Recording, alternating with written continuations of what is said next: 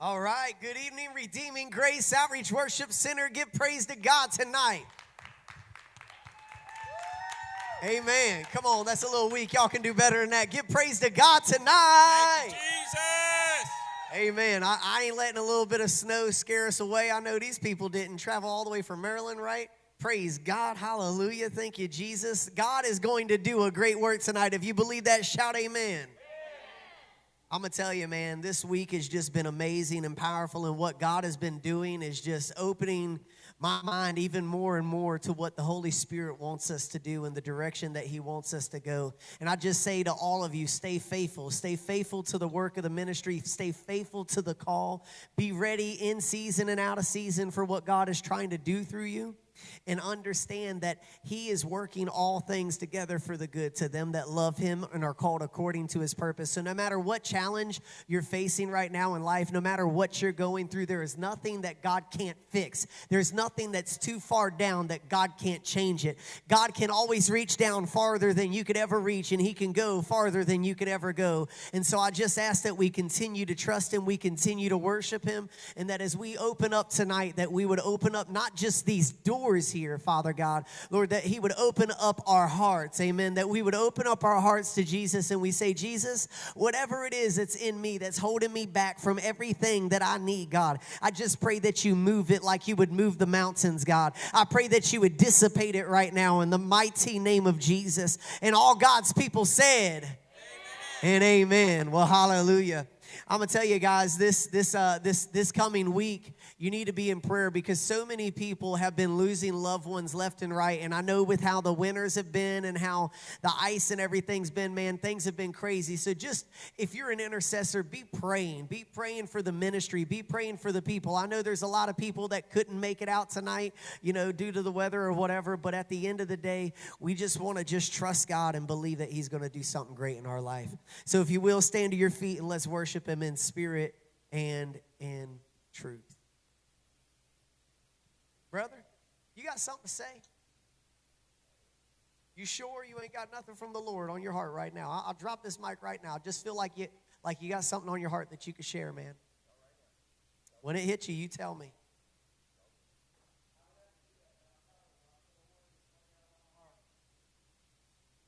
Hallelujah, Father. We just praise You.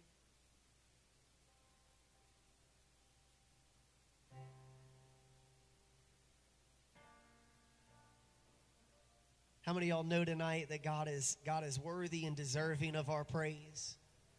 That He is everything that we could ever need? Richard, I'm going to ask that you keep the lights on back here, but turn the ones off up here. I just want everybody to be in focus tonight on what God is doing and not on what everybody else is doing. You are worthy of it all.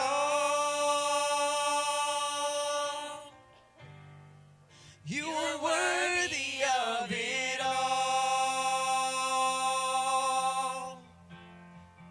For from You are all things, and to You are all things.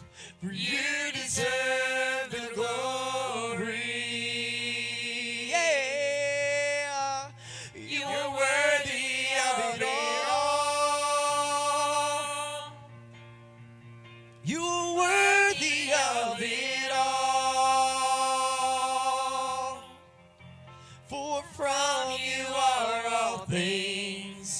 And to You are all things, for You deserve the glory. Yeah, You are worthy of it all. So worthy of it all.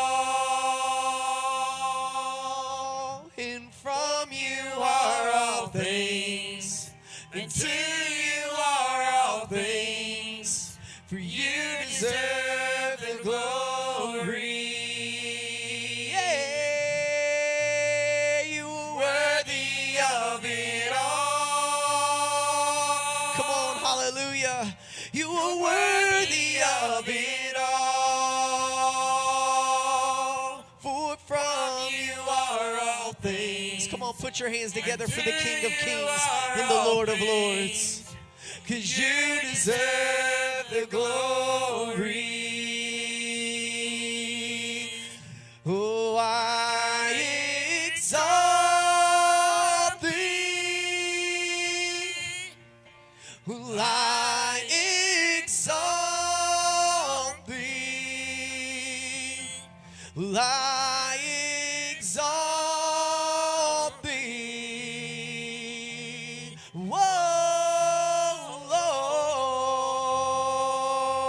Lord, I exalt thee. Oh, I exalt thee.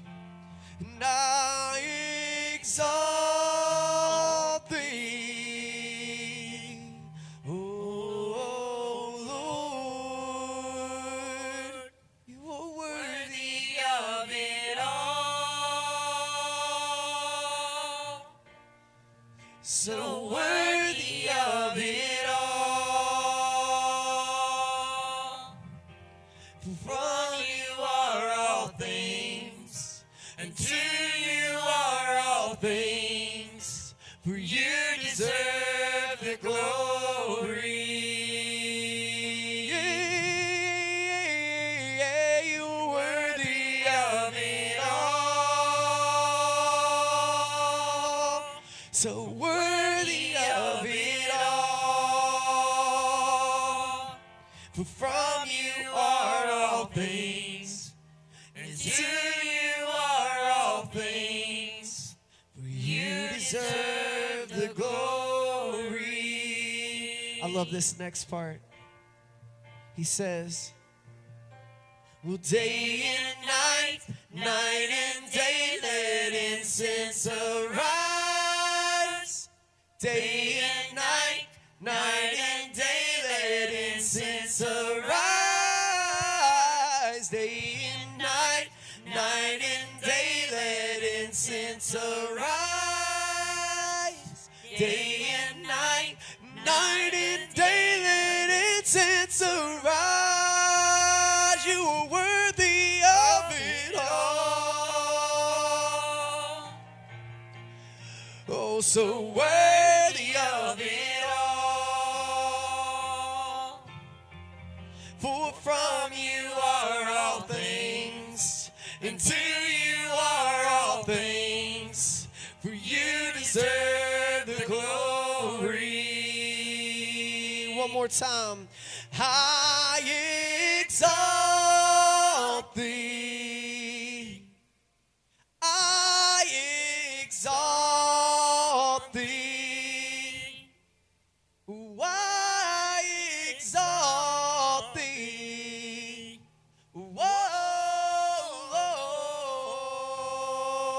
Lord, 'cause you are worthy of it all.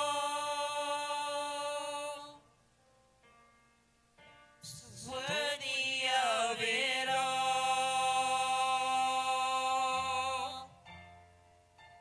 From you are all things, and to you are all things. You deserve the glory. Oh, you're worthy of it all. Oh, so worthy of it all. For from you are all things, and to you are all things. You deserve the glory. Come on, church, give Jesus a hand clap tonight. Give him praise all through the building. Amen. Hallelujah. I'm going to tell you, he is so worthy. He's so good. His mercy endures forever. And I just want God to set a fire down in our soul that we can't contain, that we can't control. God, we want more of you. We want every bit of you, God. We want it all, God. We want you more than life itself, God. So set a fire down in my soul that I can't contain, that I can't control. I want more of you, God. I want more of you, God. Set a fire down in my soul that I can't contain, that I can't control. I want more of you, God. I want more of you, God. Oh, set a fire down in my soul that I can't contain, that I can't control. I want more of you, God. I want more of you, God. I want more of you, God. There's no place I would rather be. There's no place I would rather be. Yeah, no place I would rather be than here in your love, here in your love. There's no place I would rather be. No place I would rather be. Yeah, no place I would rather be than here in your love, here in your love. Just set a fire down in my soul that I can't contain, that I can't control. I want more of you, God. I want more of you, God. Just set a fire down in my soul that I can't contain, that I can't control. I want more of you, God. I want more of you, God. No place I would rather be. There is no place I would rather be. There is no place I would rather be than here in your love, here in your love. No place I would rather be. No place I would rather be. Yeah, no place I would rather be than here in your love, here in your love. Just set a fire down in my soul that I can't contain, that I can't control. I want more of you, God. I want more of you, God. I want more, I want more, I want more, so much more. I want more, I want more. Won't you pour it out, pour it out. I want more, I want more, I want more, so much more. Come on, church, say, would you pour it out? Just set a fire down in my soul that I can't contain, that I can't control. I want more of you, God. I want more of you, God. Just set a fire down in my soul that I can't contain, that I can't control. I want more of you, God. I want more of you, God. No place I would rather be. No place I would rather be. No place I would rather be than here in your love, here in your love. No place I would rather be. No place I would rather be. No place I would rather be than here in your love, here in your love. To set a fire down in my soul that I can't contain, I can't control. I want more of you, God. I want more of you, God. No place I would rather be. No place I would rather be, yeah.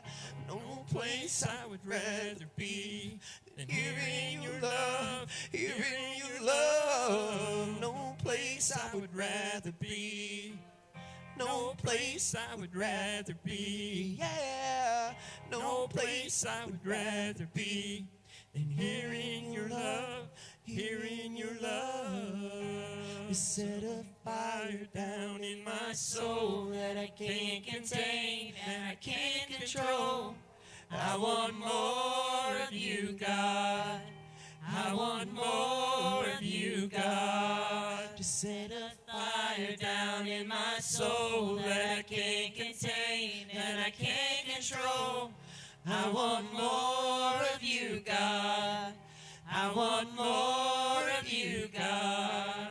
To set a fire down in my soul that I can't contain, that I can't control. I want more of you, God. I want more of you, God. No place I would rather be. Church, there's no place that I'd rather be. No place that I'd rather be than hearing your love, hearing your love. No place I would rather be, yeah. No place I would rather be. Yeah. No place I would rather be than hearing your love, hearing your love. Would you set a fire down in my soul that I can't contain, that I can't control? I want more of you, God.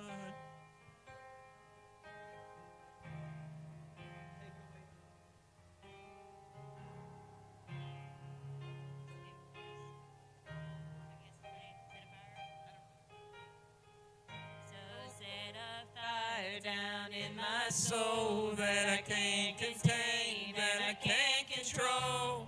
I want more of you, God. I want more. Oh, Father God, would you use us, God, tonight? Would you anoint us with the fire of the Holy Ghost, God, a passion down inside of our hearts that we can never control? I want more of you, God. I want more of you, God. I want more.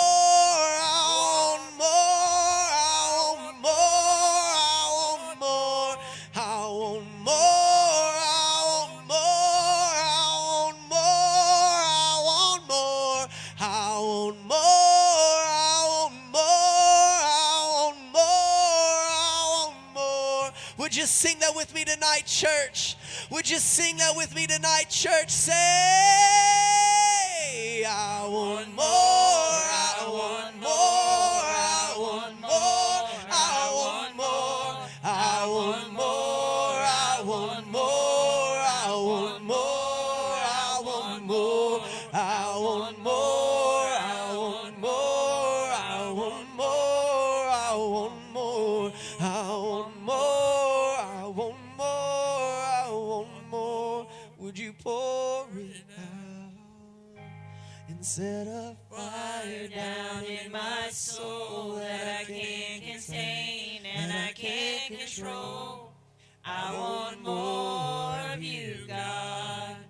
I want more of you, God. Set a fire down in my soul that I can't contain, that I can't control. I want more of you, God. I want more of you, God. I'm going to tell you guys, listen, I'd have no rather place that I want to be right now than here in God's presence and here with you people tonight. I'm telling you, the presence of God is so thick in this place. We don't even got a drummer in here tonight drumming. We don't got an electric guitarist, nothing, but we just singing from our hearts with a piano, and God is just moving inside this place tonight. And I believe that if you would empty out your heart, if you'd empty out your mind, if you'd empty out your soul, and you say, Jesus, I just want more of you, Jesus. Jesus, I know that you love me, Jesus. I just want more of you. Every part of me yearns for you. Every part of me wants your love, God. I just need your love tonight. God would pour his love out upon you. The Bible says in the last days that my spirit would be poured out among all the flesh, that your sons and daughters would prophesy, that your old men would have dreams, your young men would have visions. My God, church, we're in the last days. I know that the Bible says that in the last days there would be a great falling away, and that people would run, and that they'd have tickling ears heaping up for themselves teachers not heeding to sound doctrine, but listening to every everything that they want to listen to, every wind of doctrine. But tonight I pray that we could have a heart that would be focused on God, and that we would have a heart that would be set on fire tonight. Would you just shout it out? Say, set me on fire, Lord. Oh, set me on fire.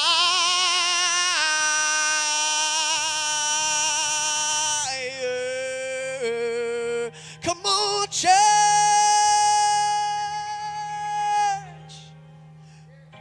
Just set a fire down in my soul that I can't contain, that I can't control. I want more of you, God. I want more of you, God. Just set a fire down in my soul that I can't contain, that I can't control. I want more of you, God. I want more of you, God. If you will, just reach over to your left side right now. Take your right hand, stick it up in the air. And reach over to your left side and unclick your seatbelt for a moment and just throw it away. You've been out the car for a hot minute now. Amen. We're in the presence of Almighty God. He's in this place. There is no doubt in my mind that Daddy has showed up inside of this place, that his presence is flowing so thick like a cloud inside of this place. There's no doubt in my mind, Daddy, I know you're here tonight, and I just pray your presence would flow down through this place, Father.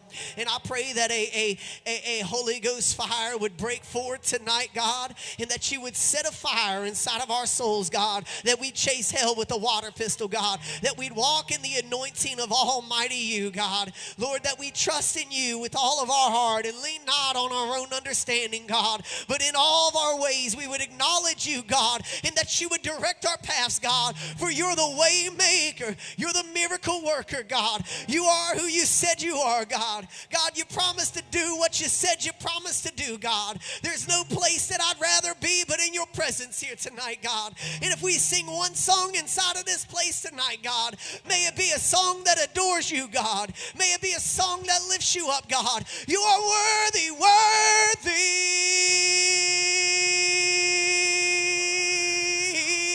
Yeah. Come on, church, shout worthy.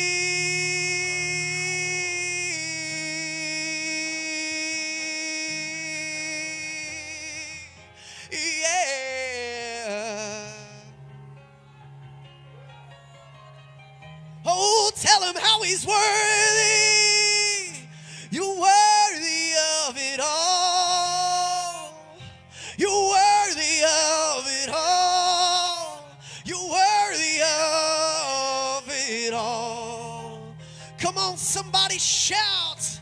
You're worthy of it all. You're worthy of it all. You're worthy of it all. You are worthy of it all. You are worthy of it all. You are worthy of it all. My God, my God, my God, you are so worthy. Oh,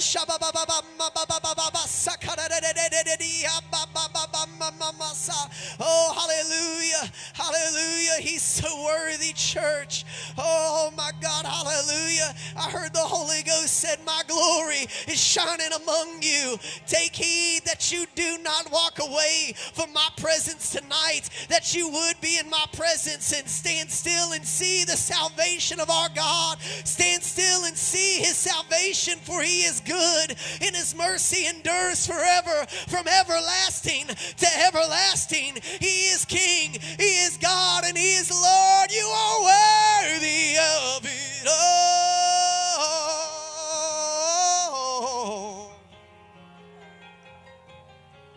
You are worthy of it all.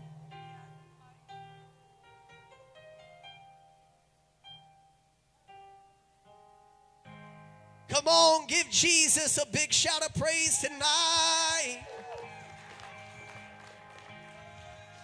Somebody lift up your Bibles tonight. Go ahead, take your Bible, lift it in the air,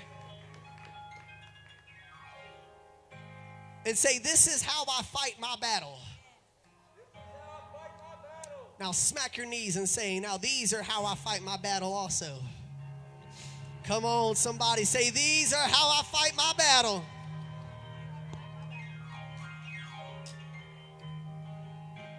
I'm going to tell you, it may look like you're surrounded, like the devil's got you out, like the devil's calling out with AR-15s in the spiritual realm, and he's saying, I've got you surrounded. Your house is surrounded. Your wife is surrounded. Your children are surrounded.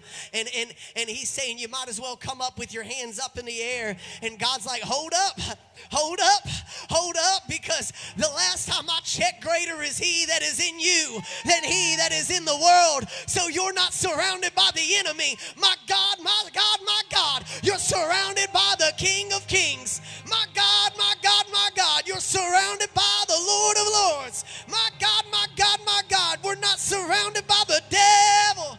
We're surrounded by Jehovah Jireh, the Lord our provider. We're surrounded by Jehovah Nisi, the God who reigns in victory. Come on, church. We're surrounded by Jehovah Shalom, the God of peace. That in any unpeaceful situation, God would walk inside of your life and say, I'm calling you out to be more than you've been, to be more than just a drug addict, to be more, my God, than just a step over or a pushover, to be more than just addicted, to be more than just a person that is broken. He said, I've called you out of that life. Be you separate. Come out from among them, says the Lord, because he is worthy of it all.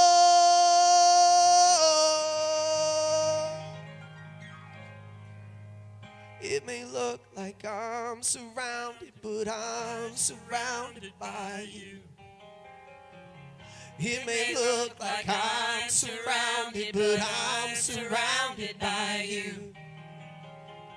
It may look like I'm surrounded, but I'm surrounded by you. It may look like I'm surrounded, but I'm surrounded by you. This is how I fight my battles. This is how I fight my battles. This is how I fight my battles. This is how I fight my battles. This is how I fight my battles. This is how I fight my battles. Come on, somebody say, fight your battle. Say, fight your battle. Come on, church, say, fight your battle. It may look like I'm surrounded, but I'm surrounded by you.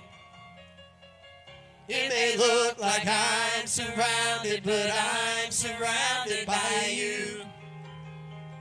It may look like I'm surrounded, but I'm surrounded by you. It may look like I'm surrounded, but I'm surrounded by you. This is how I fight my battles. This is how I fight my battles. This is how I fight my battles. This is how I fight my battles. This is how I fight my battles. This is how I fight my battles. This is how I fight my battles. This is how I fight my battles. It may look like I'm surrounded, but I'm surrounded by you. I'm surrounded, but I'm surrounded by you.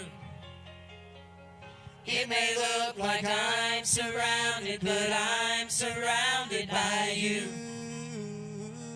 It may look like I'm surrounded, but I'm surrounded by you. It may look like I'm surrounded, but I'm surrounded by you. This is how I fight my battles. This is how I fight my battles. This is how I fight my battles. This is how I fight my battles. This is how I fight my battles. This is how I fight my battles. This is how I fight my battles.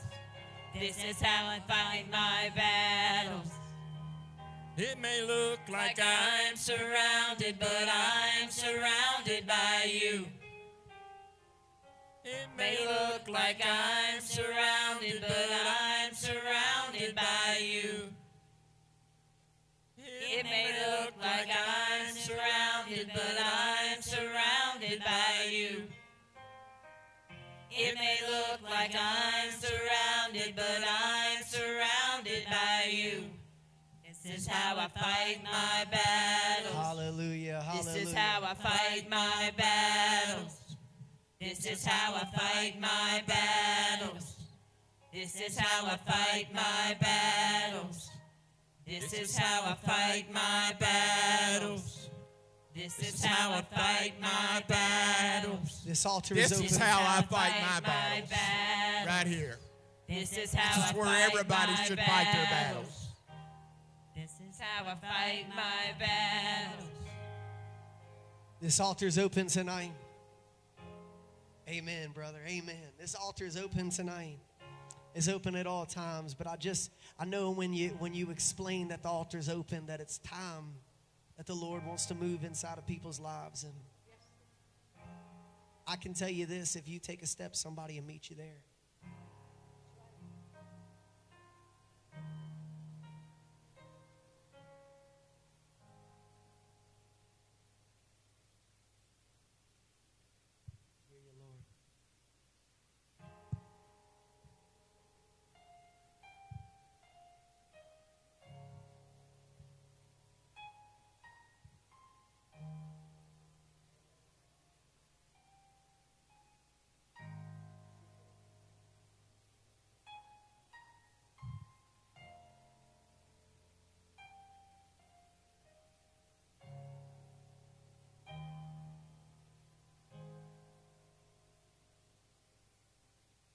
Praise God. You know, I really believe tonight that somebody needs to hear this. That there is weapons that have been formed against you. There are things that have been coming against you in every direction, in every single way. And you've been on the verge of quitting. You've been on the verge of giving up. I want you to know that that weapon may be formed, the Bible says, but it won't prosper. And every time the devil tries to put dark into your life, I want you to know that light always wins against the dark. A weapon may be formed, but it won't prosper. And when the darkness falls, it won't prevail. For the God I serve knows only how to triumph. My God will never fail. No, my God will never fail. 'Cause I'm gonna see a victory. I'm gonna see a victory. For the battle belongs to you, Lord. I'm gonna see a victory. I'm gonna see a victory. For the battle belongs to you, Lord. You take what the enemy meant for evil and you turn it for good. You turn it for good. 'Cause I'm gonna see a victory. I'm gonna see a victory. For the battle belongs to you, Lord.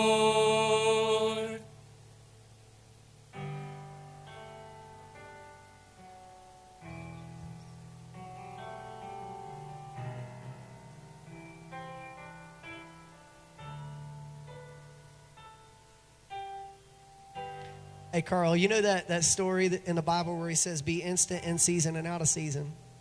Oh, that smile is coming on your face. You already know. Glory to God. Hallelujah.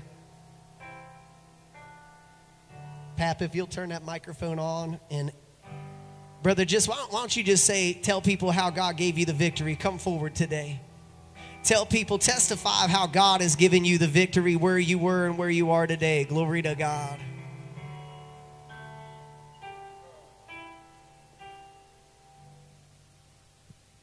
I tell you, today's been a busy day. Like Jason was saying all day, I Let's get his ain't been mic out up, jiggle guys. very long and gave my life back to the Lord. And I've been getting letters all over the place from prisons that were people, they turned their life over to God while I was locked up. Miracles taking place. God dropped dead. God brought him back from the dead. He's living today watching TV in Crowley's, Virginia. I was with people today talking to him this LD. And God showed up like you couldn't even imagine, man. I mean, tears running down his face. I seen the hand of God and everything that I've been doing. I constantly stayed in prayer all night long. God's been showing me things about the whole world is falling apart. Jesus is on the throne to take his stand and make everything right for the glory of God through me. And sometimes I get up and I say, man, watching the news and stuff just brings me down and everything. But I tell you, God's letting everything fall in place, man. It's all just falling right in the exact place where God wants. God's fixing to shake this world. The revival's fixing to break out. Come on, brother. Revival is fixing to hit the United States. Probably not the United States, probably the entire world. Yes, God's going to use people like y'all, man, and us. And God's going to give you the anointing. Remember, I'm saying this, and this is direct. I know it's from God.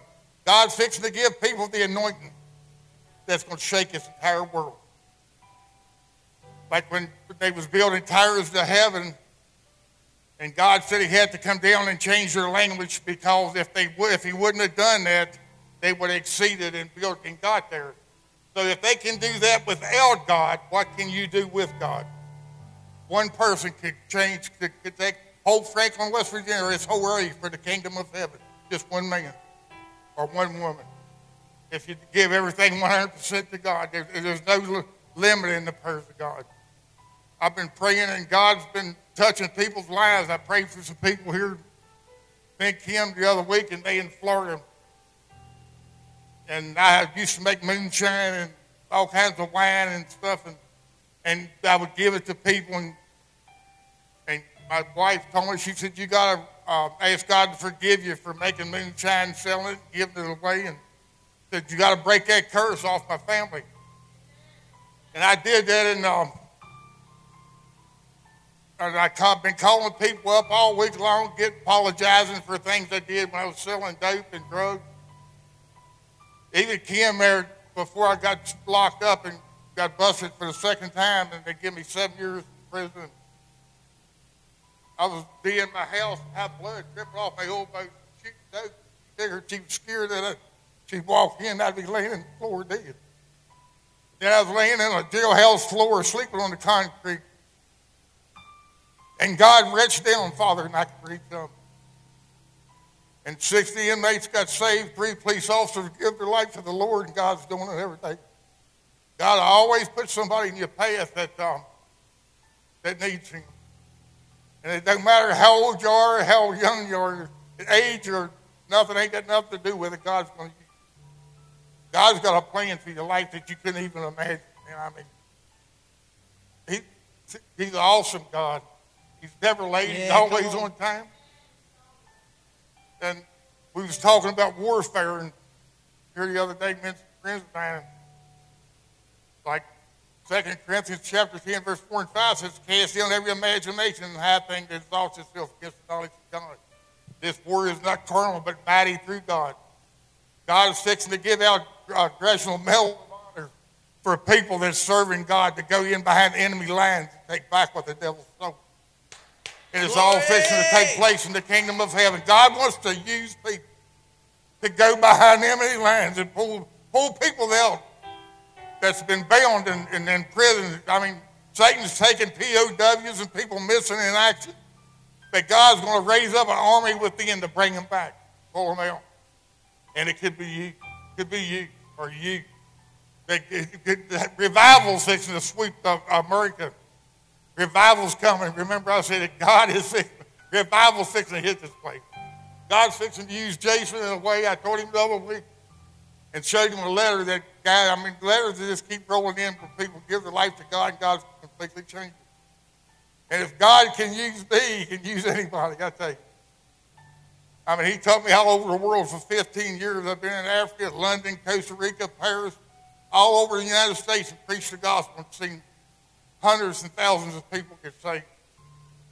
Here I was nobody preaching to 20,000 people. And all out through the crowd, miracles was taking place. I only went to the 8th grade in school. But school ain't got nothing, the grade ain't got nothing to do with it. What's got something to do with it is when you obey God. I mean, I told my wife when I got saved, I went to church to jump on this preacher and jerk him out of the pulpit. And God turned it all around. I was sitting at home reading the Bible, and God spoke to me and said, I'm taking you all over the world to preach the gospel. I was all excited. I hadn't been saved but a couple of days and got off work. And I said, God told me he's taking me all over the world to preach the gospel. She said, well, in 2 or 3 years he might. You just got saved the other night, boy. What's wrong with you? That's what God said. He's taking me all over the world. Come on. I went and got sent off for a passport. And I was on 10-year probation and my probation officer said I couldn't go in a 50-mile area. That's why God said he's taking me all over the world. He said, well, he might in a couple of years. I sent off for a passport in 7 days. I got a passport back. Glory. Another 7 days. I mean, I got a passport back in 7 days, and 7 weeks later, I was getting off of an airplane in Johannesburg, Africa. And God did it for 15 years. Then I turned my back on God, and God tried to show me that I was slacking up in prayer. And I turned my back on God and started doing dope and messing people's lives up. I thought I was bad. I was getting in fights, jumping on people. I've been shot and stabbed and everything else. God still got me free. And I ended up in jail. People says, well, you ain't supposed to make God a promise. And I was laying on the floor, and everybody in the pod I was in there for murder.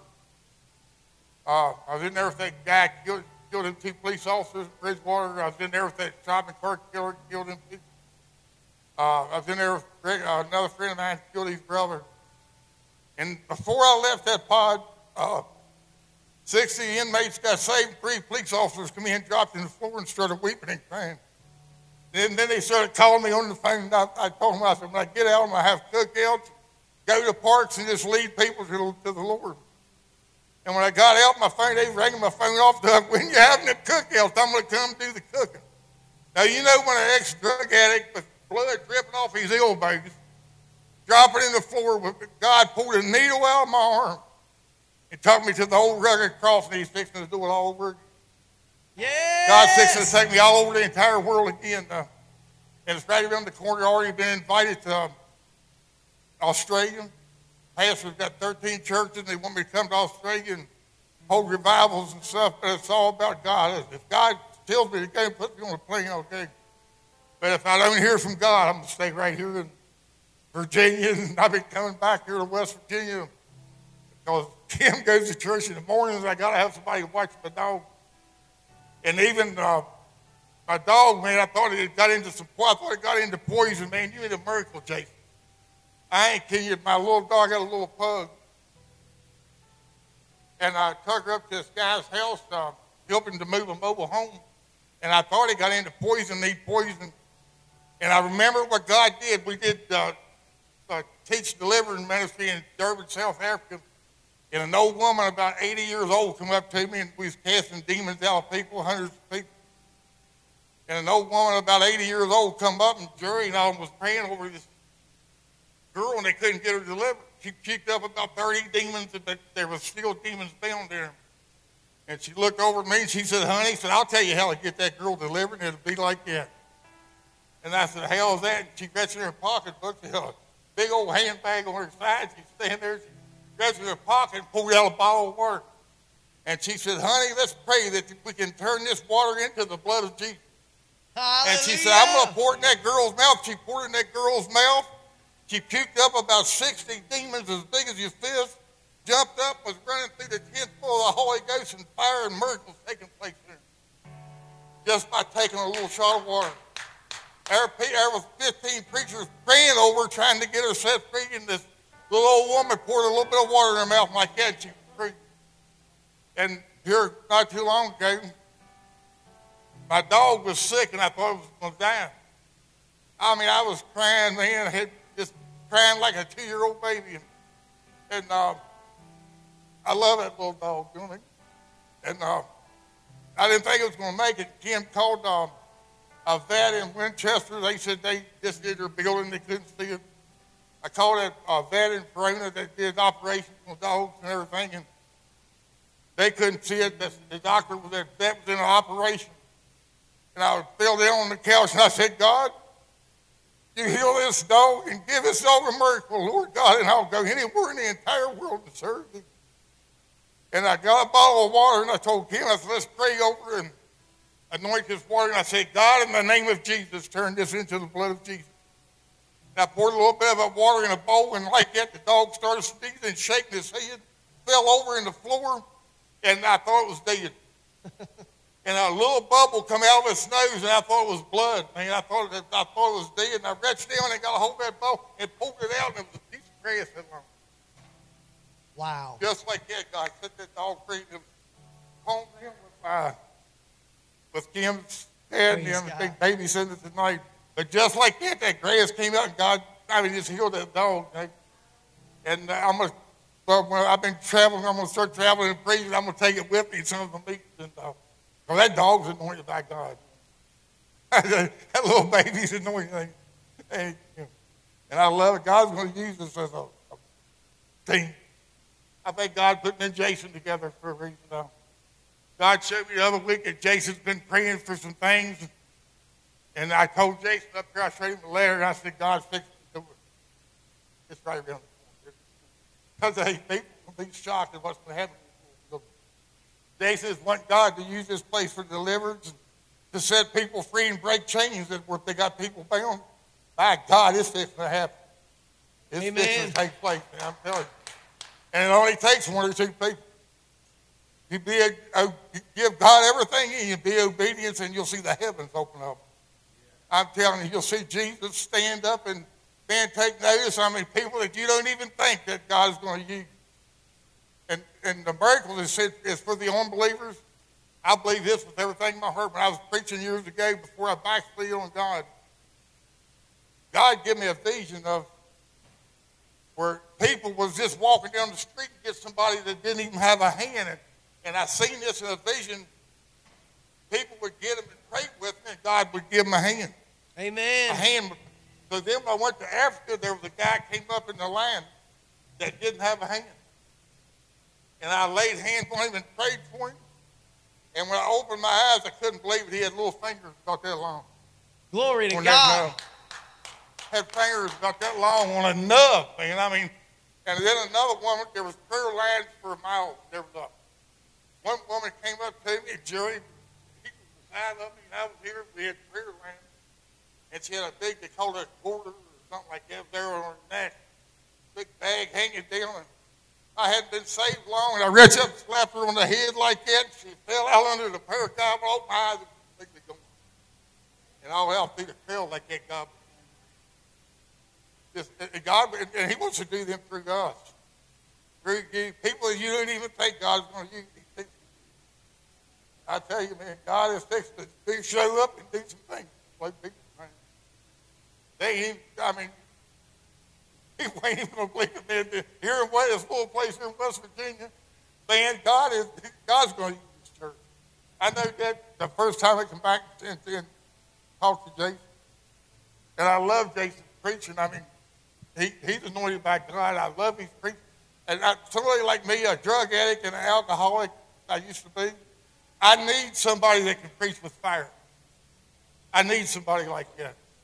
Age ain't got a thing to do about it, man. It's got what's in here. And I know God is sick to open the heavens up. And He's going to play every prayer you've been praying for. And laying and praying, like you said, boy, it is getting on your knees. That's the only way God's going to do it. He's got a plan for this church. And He's going to use God not just here, all over the place. You didn't get this school bus for just to be parked in front. I'm telling you. Amen. Right Amen. You didn't get that school bus. And God's going to, He's going to move people, and there's going to be people coming in. Remember I told you this. There's going to be people leaving and people coming in. Because Satan is fighting this man like he's fighting Jason like he didn't believe. I know, well, there's a God in heaven. That he stands strong and fast like he is. You'll be known in the nation. I'm telling you, you'll be known in the nation. And that's a promise I know it's not from God. And you know, it's going to be obedience. And you're the man that God wants you for this whole earth. I'm not just saying it to make you feel good or pat somebody on the back, because I ain't about patting them on the back. I'm about speaking. I thank God for my heart. God's got a plan for this church and for you. You're a part of it. I know it is. I mean, God is putting them together one person at a time. And there's going to be other people coming in. And it's going to be a revival in West Virginia. Yes. Revival. Like, take this mic, I'll be up there. Glory to God.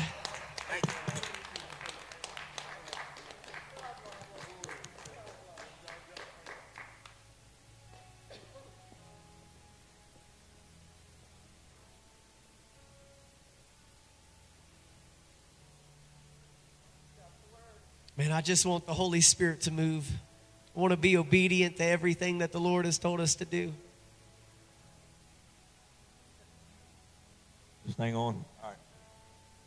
I don't like standing up here. I'm too high. It looks way down there. It really does. Hi, everybody. First, I want to say what an honor it is to always be able to speak in the house of the Lord. It's always an honor. And second of all, we have people coming from all over the country. We have Maryland and Virginia. And I don't know where you're from, but people coming because they want to see what God's doing in this little town of Franklin, West Virginia. Yes. And shame on our people that are supposed to be our pillars and help hold up our church for not being here. Shame on you. And we are blessed abundantly to have a brother, a pastor, and a friend that listens to the Lord, first of all, and the second of all, that spends more time on his knees than all of us combined.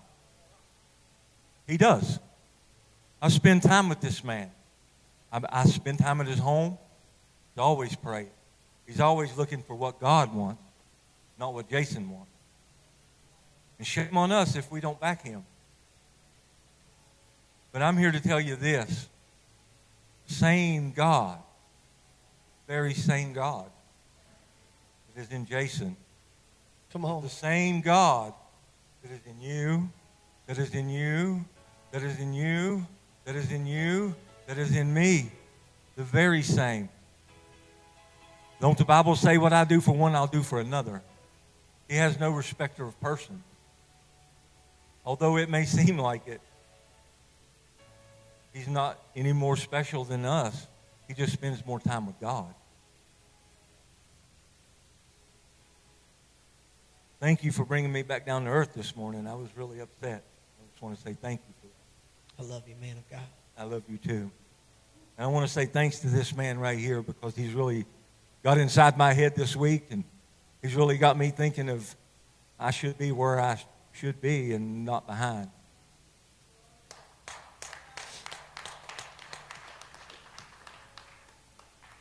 I have a problem, and my problem is this. I'm a believer. Woo! Glory! I believe the book of Genesis 1:1. I believe all the way through to Revelations 22:21. Every word of it, every syllable, every period, every question mark, every exclamation point, I believe it all. Every single word. Yeah, people say men wrote it, but God ordained them to write it. He did. And it's up to us to get in it and dig in it. And I want to thank you, brother, for helping us dig in our Bibles. And you brought a light to us, and we've seen a side of you that nobody in here has seen. Thank you for that. We're trying to make this place our home. We're doing rather well. Even though the devil showed up this morning, we're still making it our home, and we're trying to make it blessed. We want to be blessed, so we want you guys to be blessed. I promise you I've never seen anybody so happy to wash the floors, clean the toilets than these two guys right here. Y'all are lucky to have them. Blessed. Hallelujah. Also, I want to say this, and I might step on a finger or I might step on a toe, and I might make you say ouch, or I might make you say amen. I'm sorry if I do, but I'm not sorry. Amen. I've learned this in the last week, and this brother right here has taught this to me. I need to be more concerned about myself and not everybody else. It's a full-time job taking care of me. Woo! It truly is. But most of all, I want to give God thanks, and I want to give him the glory for allowing me to be here, to be a part of this, to be a part of your life, to be a part of your life, brother. I thank God for allowing me to do that. Thank you for allowing me to speak and allowing me to pour out my heart. Thank you, Jesus. Jesus is King. Amen. Glory. Well, Sue, I know we have some announcements that I don't want the people to miss out on. I know there's a lot of things going on before the end of the year, and if you don't mind going over that for us, I really appreciate it.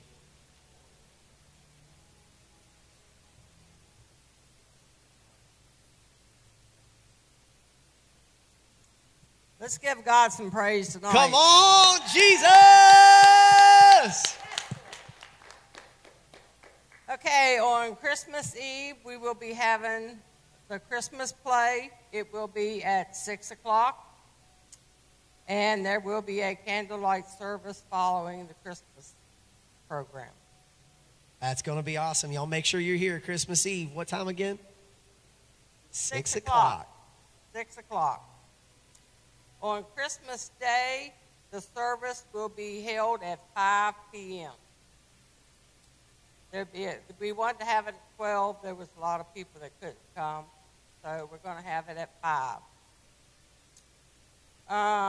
This Wednesday, we are going to reopen the clothing room down at the end of the hall at 2:30 until 7. From 2:30 till 7. For anybody that wants to come, it's for the public. For anybody who wants to come for free clothing. Free clothing. We had a really good turnout last Wednesday. Yeah, we sure did. On Wednesdays at 4:30, we have a men's and a women's group. It will be at 4:30 on Wednesday. Band practice is at 6, following the women and the men's group. And we're also accepting hats, gloves, scarves, jackets for the homeless.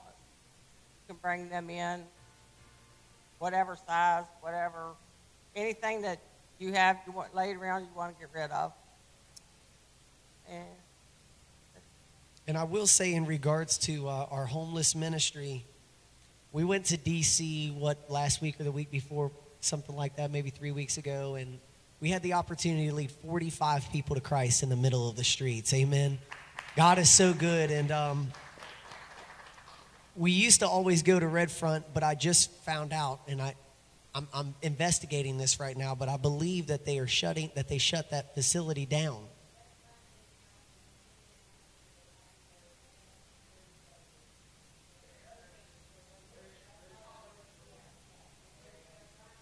Where's it at? At JMU. So we will find where that location is, Carl. Okay, so we'll find those locations, hit me up, and then we will personally go out to the streets, and we're going to give these clothing out. Listen, I'm talking like from 6 o'clock to like 9 o'clock, and we're going to minister to these people. And you need to be prayed up, because I'm telling you, there's times where fights have just straight broke out, man. People grab knives out and everything else, but I'll tell you, God's always protected and always took us safe. And so, you know, these people really need help. And I really don't think we should kick a brother or a sister when they're down. So let's give them a helping hand. And thank you, Sister Sue. God bless you. Thank you so much. Yeah, come on, brother.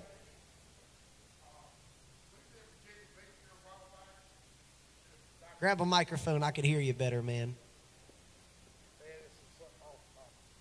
I tell you, God wants to use people. We was in Virginia Beach here a while back when I was preaching and traveling before, and we stand out on the street in front of McDonald's, I think it was, being a bunch of other preachers and all, we standing there, and here come about 5 little kids, probably 10, 11 years old, coming down the street. It was on a Friday night, and we had a big tent set up and was preaching down there, and it was thousands of people coming to the tent every night.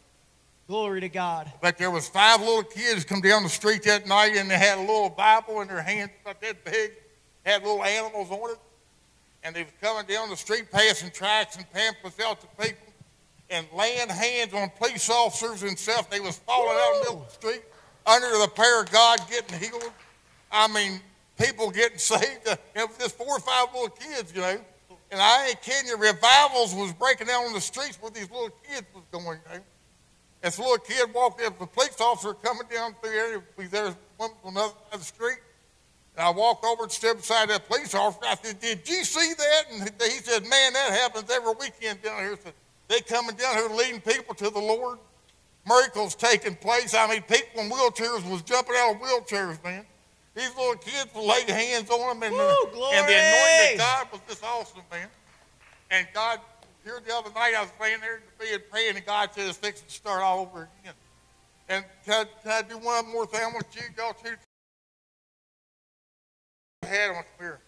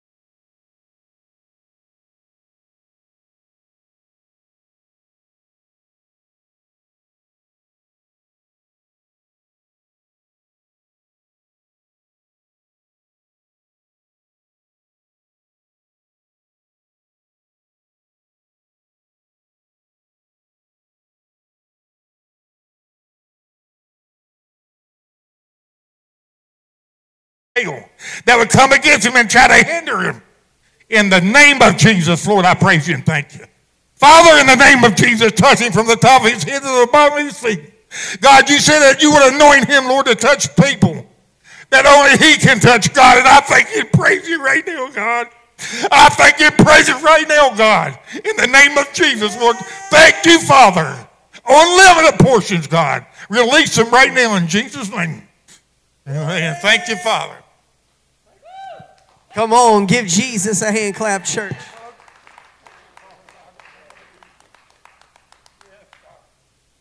Come on, if you've been blessed tonight, shout amen. Well, before we get into the word, I do want to take a moment and give you the opportunity to give back into the kingdom of God, that we can give back into the community. So if we can have our ushers come forward, Tony and Caleb, if you'll come forward tonight, I appreciate it. I know God's getting ready to do an amazing work, but can I tell you, God's already doing an amazing work. He's doing something miraculous, amen, and we just need to be ready for what Daddy is going to do in the mighty name of Jesus. pray over the offering real quick. Let's do something tonight that Jason ain't done yet in here, or at least I ain't seen it. Tonight, before y'all give anything, if you ain't got money to give, just tell God that you're going to give a little bit of time in prayer. But the night before you give $1 or whatever you want to give, I want you to ask God what you give. Not what, other people or what you think you should. You ask God what to give. And now listen to what I'm saying. I tell you, everybody in here will hear the voice of God. Everybody's going to hear God tonight. Y'all going to hear God speak to you. Every one of you. Not one of you, all of y'all. And here's what I want you to do. Before you give, when you bow your head, say, God, what do you want me to give? Now listen to this. The very first thought that comes to your mind is going to be God. The very first thought that comes into that mind is going to be God. God tells you to give it all because you can't go wrong. But the very first thought after you pray, say, God, what should I give? And then when that first thought comes there, that's what God wants you to give. Now, a second later, Satan's going to try to counterfeit it and say, no, you better not give that, man. You won't have no money to eat on this week. But you obey God. When you bow your heads right now, and I want everybody to pray, God, what should I give? And that first thought's going to be Jesus. Just obey God. Then after you obey God, a second later, like I said, the devil's going to try to counterfeit it. But the first thought's what you go by. And then you give with your heart. You give with a good heart. God bless back. With good measures pressed down, chugging together, and running over.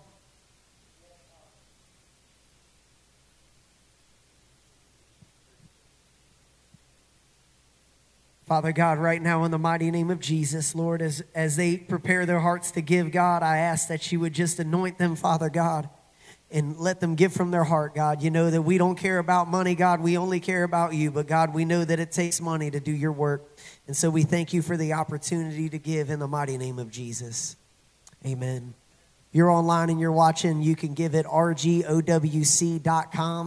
or you can also give at P.O. Box 117, Brandywine, Franklin, West Virginia, 26807. Hallelujah. Before we get into the word tonight, I have one more song that I just feel on my heart. And I just want it to just minister to your heart tonight.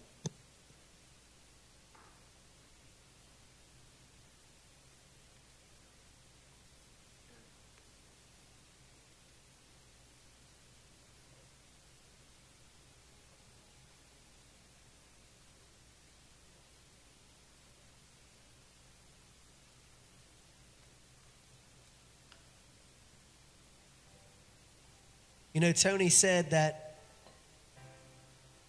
the same God that I have is the same God that you have. And I had on my set list, and I wasn't going to sing unless the Lord had told me to sing it, is a song called Same God. I'm calling on the God of Jacob, whose love endures for generations. I know that you will keep your covenant.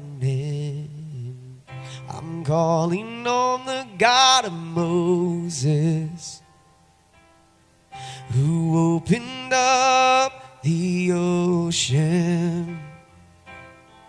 I need you now to do the same thing for me. For me. Oh God, my God, I need you. Oh God, my God, I need you now. How I need you now. Oh, rock of ages, I'm standing on your faithfulness, on your faithfulness. I'm calling on the God of Mary, whose favor rests upon the lowly. I know with you all things are possible.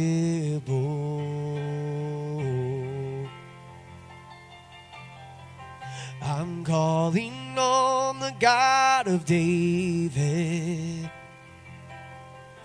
who made a shepherd boy courageous.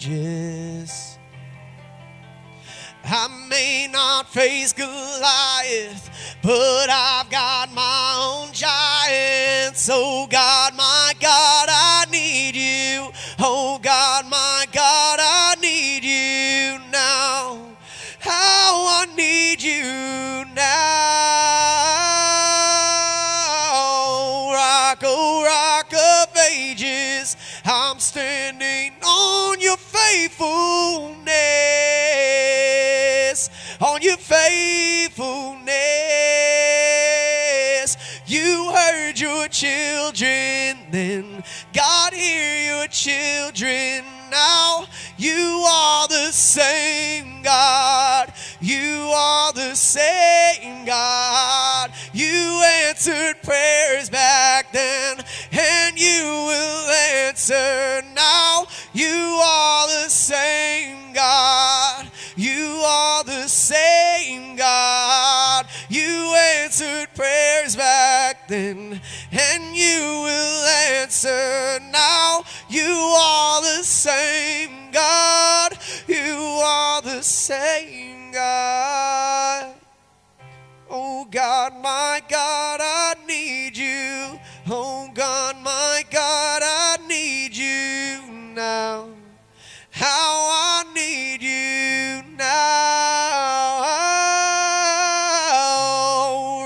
Oh rock of ages, I'm standing on your faithfulness, on your faithfulness.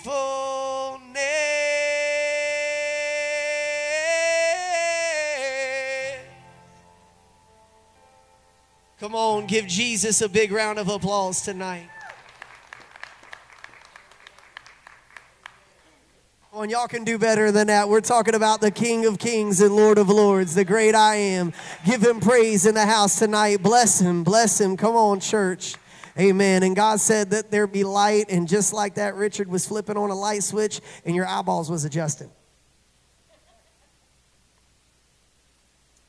Nonetheless, I've been praying, and I had to really ask God if what I heard was what I heard when God asked me to do what I heard.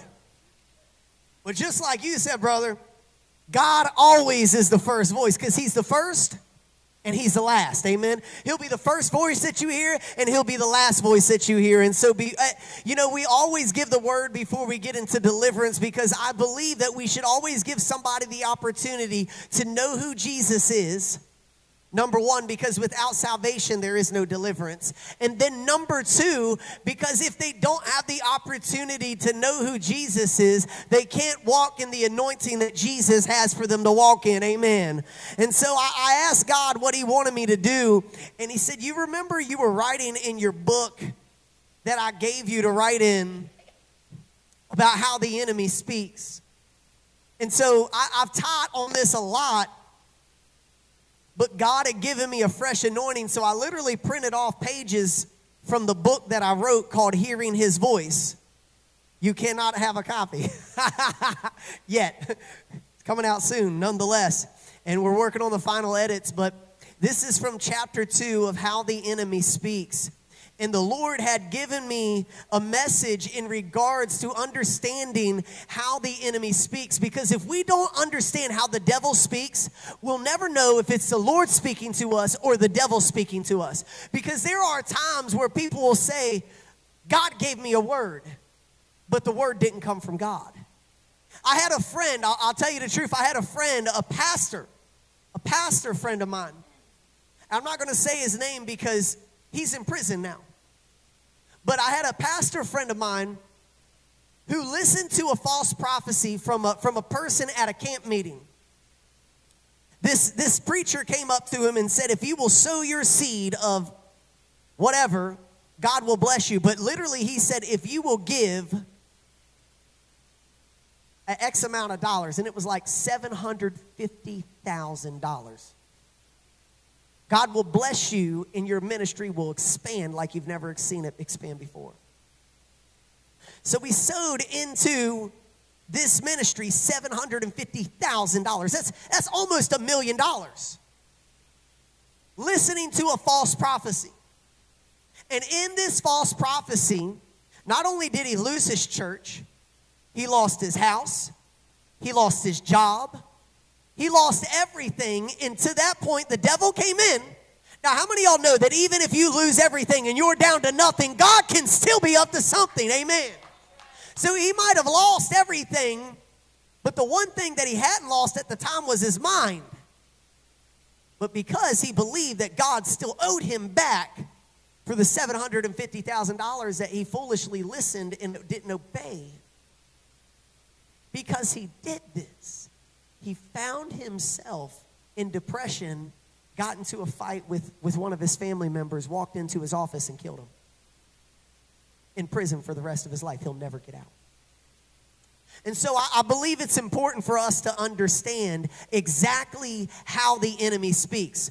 And listen, I can stand up here all day and tell you, well, this is how I've heard the devil speak in my life, and this is how I've heard God speak in my life. And don't get me wrong, I will never cut shy testimonies. This has been a powerful night, power-packed night full of testimonies. Can I get a witness? Amen. The Bible says we overcome by the blood of the Lamb and the word of our testimony in our love for Christ unto death. See, we don't just overcome by the blood of the Lamb. We don't just overcome by the word of our testimony. We come by overcoming by loving Jesus until the day that we die, even if we have to die for Jesus. And I've made up my mind, I'm not turning back. So I'm not for sale. Tell the devil, you're not for sale tonight. Tell the devil that he needs to pack his ditty bag and get out the church in the name of Jesus. He needs to get out your house. He needs to get away from your family. Get up, surrender, put up the white flag, because he no longer has a place in your life. He no longer has a place in your house. He no longer has a place in your finances. He no longer has a place in your ministry. The devil no longer has a place. And I'm going to tell you tonight, God had given me a word on how the enemy speaks. So I said in my book, I said, when using the term hearing his voice, I'm simply saying hearing the voice of God. With that being said, there are many people who believe they are hearing the voice of God, but are actually hearing the voice of the devil. So in this chapter, in this study, in this preaching tonight, I'd like for us to study how the devil speaks and also how he operates. The very few scriptures that are recorded in the Bible specifically of Satan, Lucifer, Slewfoot, the devil, whatever you want to call him, I call him gone, amen. I call him down, amen. I call him defeated, amen. He is a defeated go. He is a defeated foe, and I call him out in the name of Jesus. Come on, somebody. But whatever you want to call him, I want you to know tonight, if you don't study how the enemy fights, you will get hit straight dead in the face and have your spiritual nose broke. You will find yourself laying on your butt, looking at the sky, saying, God, why? And he's like, because you don't know how to put the armor on. You don't know how to fight. The devil's been ripping you apart. He's been doing the two-step on you. He's been coming in floating like a butterfly, stinging like a bee, knocking you out and looking like John Cena, can't see me now. Standing over top of you, laughing in your face, mocking while you want to stay at home when God says you got to be in church. And you know what? There's one thing that I agree with you, brother, that the people need. My God, hallelujah. The people need to be in here that should be here. There's many people that could be here tonight but are choosing to disobey the Lord. And I'm not saying that God is shaming them, because condemnation, hallelujah, comes from the devil, but conviction comes from the Lord. And here's one thing that we need to know. If it steps on your toes, the good excuse is you was making a peanut butter and jelly sandwich. What does that mean? That simply means this: any excuse will do. We could tell God why we wasn't able to do this, why we wasn't able to do that, but at the end of the day, you didn't want to. Amen. And so I want to start in the book of Genesis, if you will. Turn with me to the book of Genesis, chapter 1. And I'm just gonna give you, you're gonna go home and study on this, amen. But I'm gonna give you a rundown of what the Lord gave me to give to you tonight. Oh, glory to God. Get a little bit of mic on my mic inside of right here, Richard, so I can hear. All right. Nonetheless, if you get there, shout amen. Stand for the reverence of God's reading. Genesis chapter 1, verse 1. Father God, I pray over the fire department right now. The alarm's going off, Father God. If it's somebody that's in cardiac arrest, somebody that's hurting, somebody that's broken, Father God, somebody that is dying, God, I pray that you would reach your hand down, God. If they do not know you as Savior, God, that tonight would be the night that they would come to know you, God, that miracles, signs, and wonders, God, even as it's being recorded to the thousands online, God, that they would know that you are good and that your mercy endures forever, God. I don't know who it is out there. It could be my own family member, God, but I pray right now that you would touch down right now, God, and that this prayer would ascend unto heaven, God. I know that it's not stopped by the roof, it's not stopped by the ceiling, but I am going directly to the Father through Jesus Christ the Son. Father God, anoint this word, hide me behind your cross, God. Lord, just hook us inside of your word, that we would fall for you better than hook, line, and sinker, that we would fall for you better than the autumn leaves in the time of fall coming, Lord, that we would just stand to our feet and worship you and adore you and know that you are good and that your mercy endures forever tonight. In the mighty name of Jesus, and all God's people said, amen. Genesis chapter 1, verse 1. Shout it with me. In the beginning, God created the heavens and the earth. You may be seated. I want to just talk to you for a moment, because in the beginning, God created the heaven and the earth. You didn't come from a monkey, amen. I'm reminded, though, of this one woman she was just like 7 or 8 years old. She was actually a little girl, and she went to her daddy and said, "Daddy, where did we come from?" And he said, "Well, you know, girl, listen, I want you to know that God made a person named Adam and a woman named Eve, and we're all descendants from Adam and Eve." And then the little girl says to her dad, says, "Daddy, Mommy says that we were born from monkeys." And her dad said, "Well, that's her side of the family."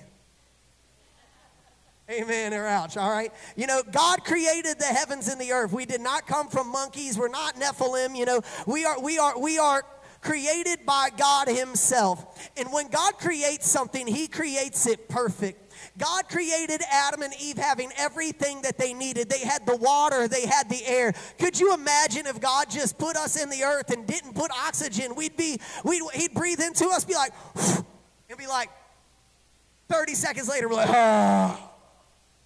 Dead as a doornail, couldn't move or anything else.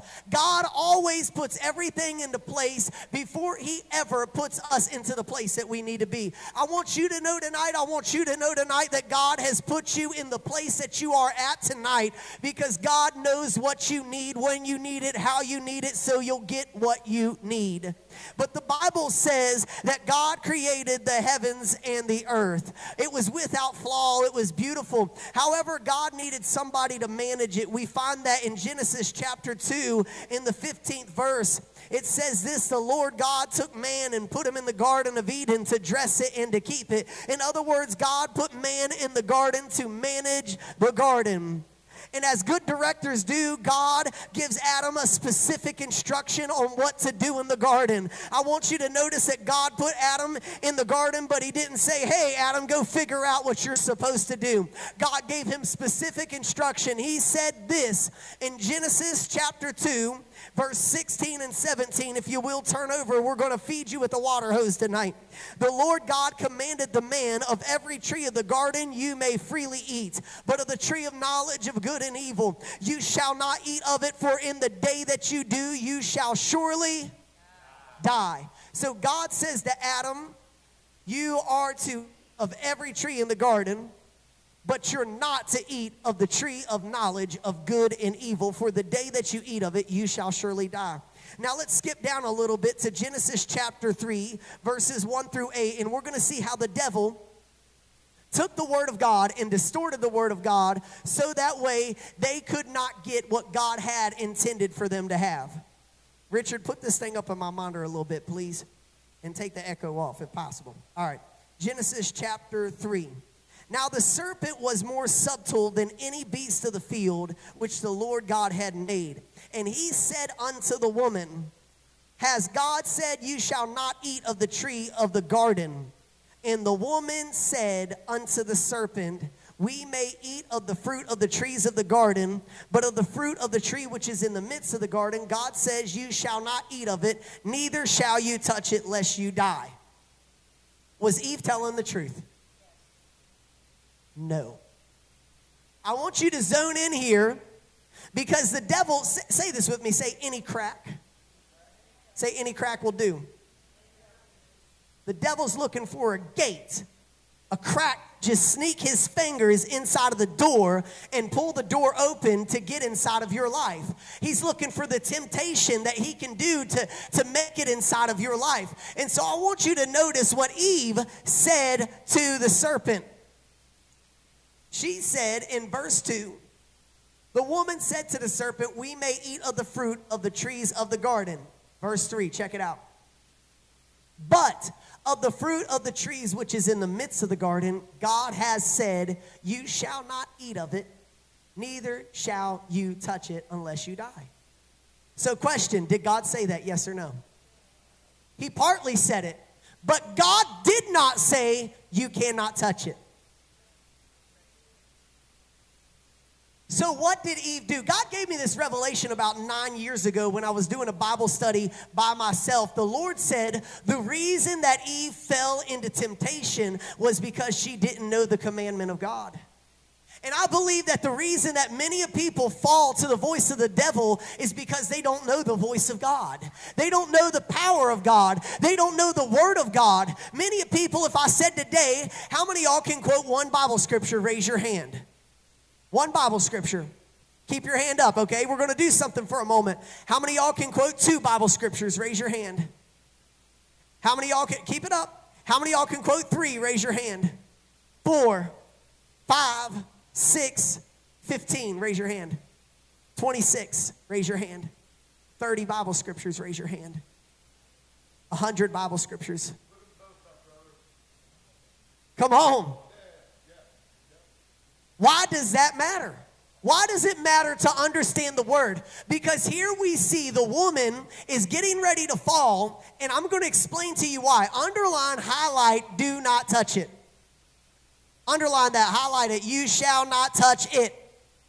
Now, here's how this works. There's probably, 35 people in the building tonight. Watch this.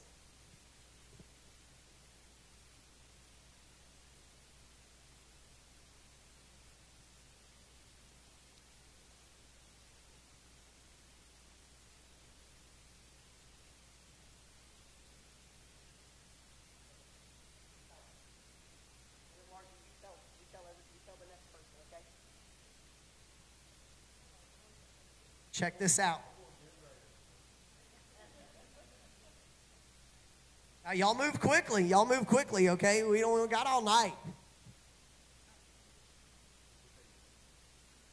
going to prove my point here.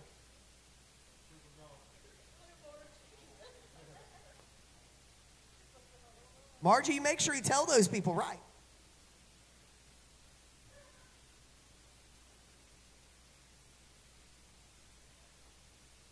And I'm just going to go these 2 rows, one from here and one from here. We'll just make it easy because it'll take a long time. I don't care. We could go through the whole thing. Go for it. Let's just see how it comes out. Why not? Why not?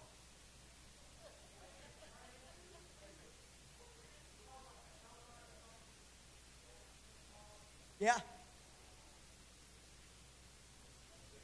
This is funny right here.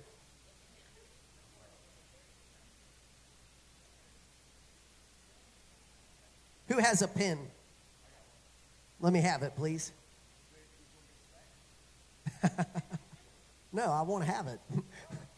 Thought you said you'd give it all. I'll give it back to you. This is a cool little pen. Glory to God. Covet not thy neighbor's pens.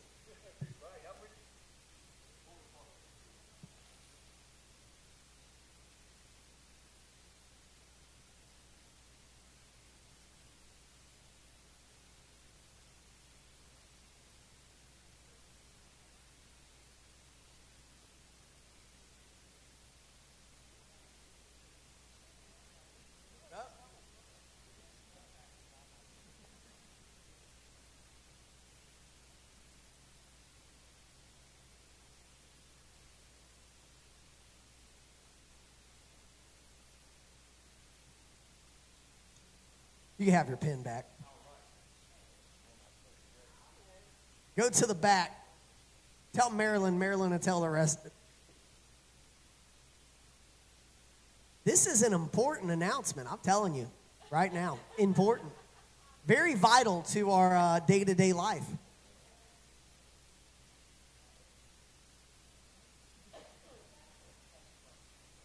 What's that? A very good one.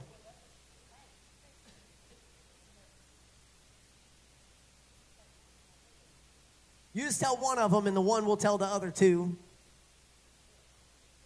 This is good stuff right here, man.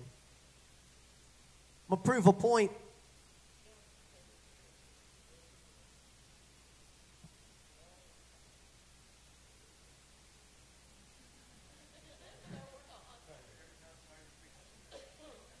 I'm like, is that Morse code? Beep, beep, beep, beep. Roadrunner?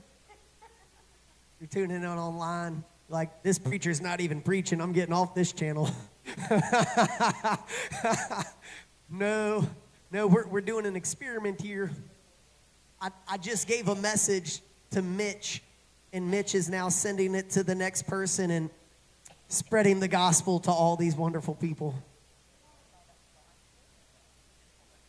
I don't know what you received, but it was important.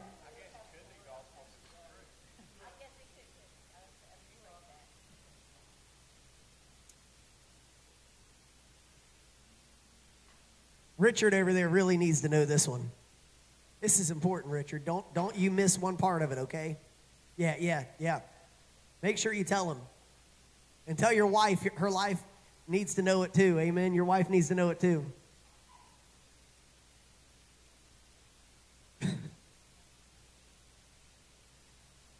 We're halfway there. Glory to God.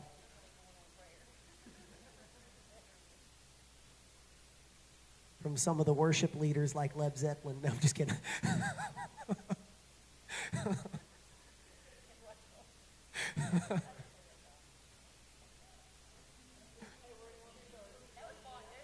That was Bon Jovi. I was just seeing if you catch that. But it all depends who you ask.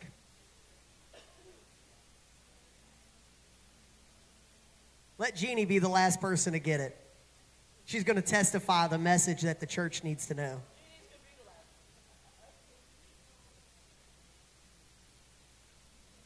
What's that song, Pap? Lord, help them, please.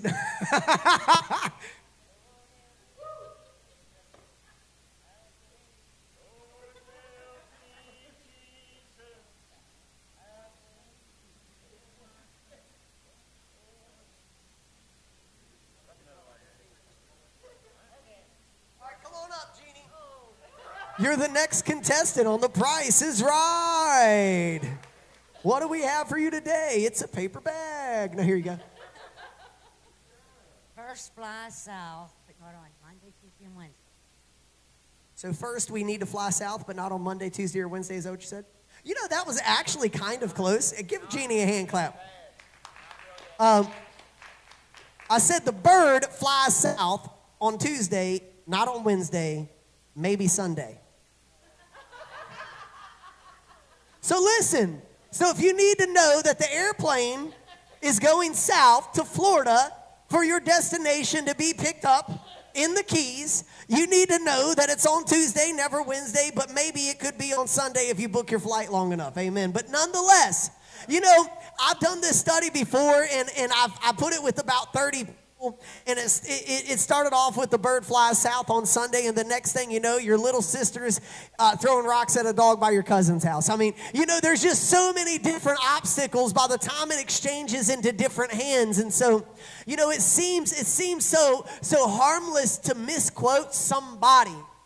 How many times does the news media do that too? They take out one word of what somebody says, and then they add blah, blah, blah, blah, blah. And then everybody hates them for something they absolutely didn't do and absolutely didn't say. That's why you shouldn't believe half of what you hear or even see, especially on Facebook or on news media. Amen. But nonetheless, and so here when we look, we understand that if we're going to quote the Word of God, we got to quote it accurately. There are places in this chapter that we will look at on how the enemy speaks. So let's look here. The woman said to the serpent, "You can't eat nor can you touch it." And this is what the serpent says. The serpent said to the woman, "You shall not surely die. For God does know in the day that you eat thereof, then your eyes will be opened, and you shall be as gods," little g, "knowing good and evil." And when the woman saw that the tree was good for food, and it was pleasant to the eyes, and the tree was desired to make one wise, she took the fruit thereof and did eat, and gave to her husband, and he did eat. Now let me just stop there for a moment and explain here what happened. Now remember, when you go back and you read in the book of Genesis, the Bible says that they were able to eat things that looked good, had good appearance, and appeared to be good for their body, amen? And so as we look here, Eve, I can see her now, she's reaching out, she touches it. Well, lightning bolts didn't fly from heaven. I'm still breathing. So she picks it off the tree. She didn't die. But didn't God say that when you touch it, you shall die? That's what she said. She misquoted. Sure. And then once she realizes that she was able to grab it, able to hold it, she probably put it up to her lips and then decided, well, I'm going full sin, and she bites it. And she eats it. Why didn't she die instantly?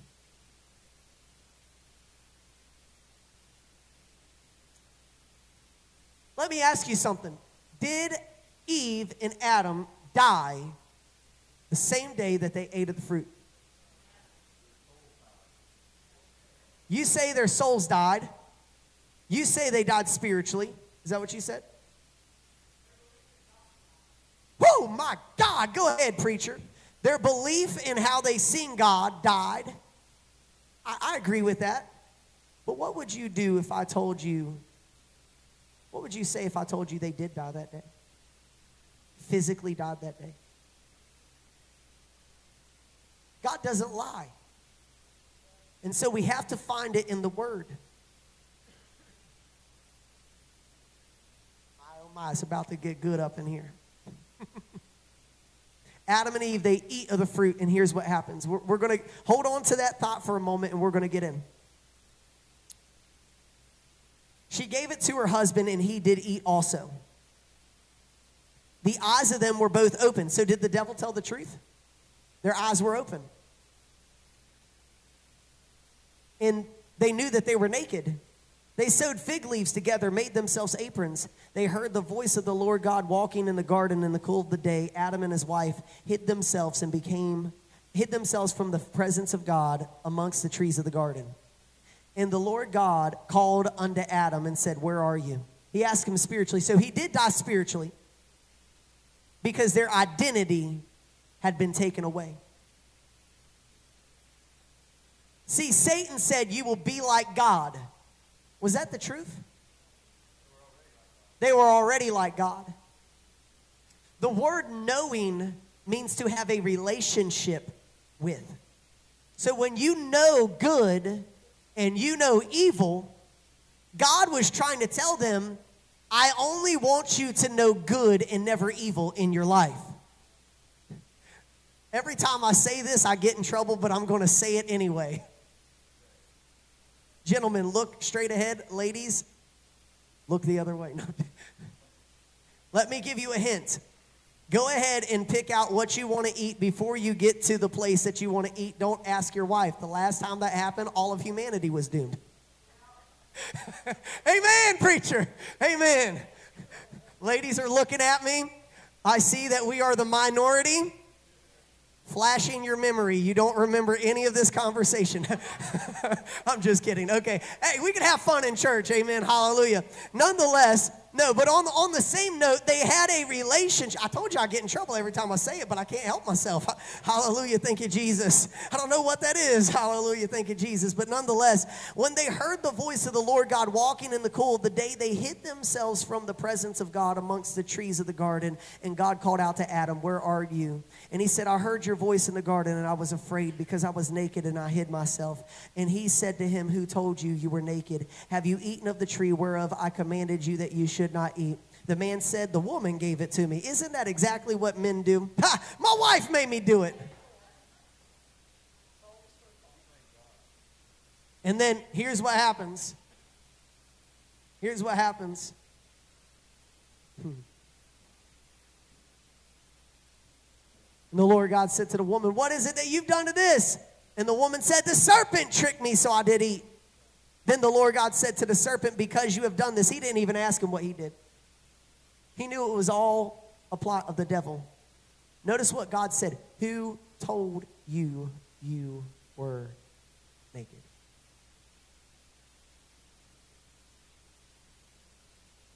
They ate of knowledge that they never should have had. Adam and Eve, the Bible says Adam lived 970 years on the place of the planet. The Bible tells us in the book of Psalms that 1,000 years is as one day to God. So did Adam make it to that day? Did Adam live in a complete day if 1,000 years is his one day? He didn't. So God didn't lie.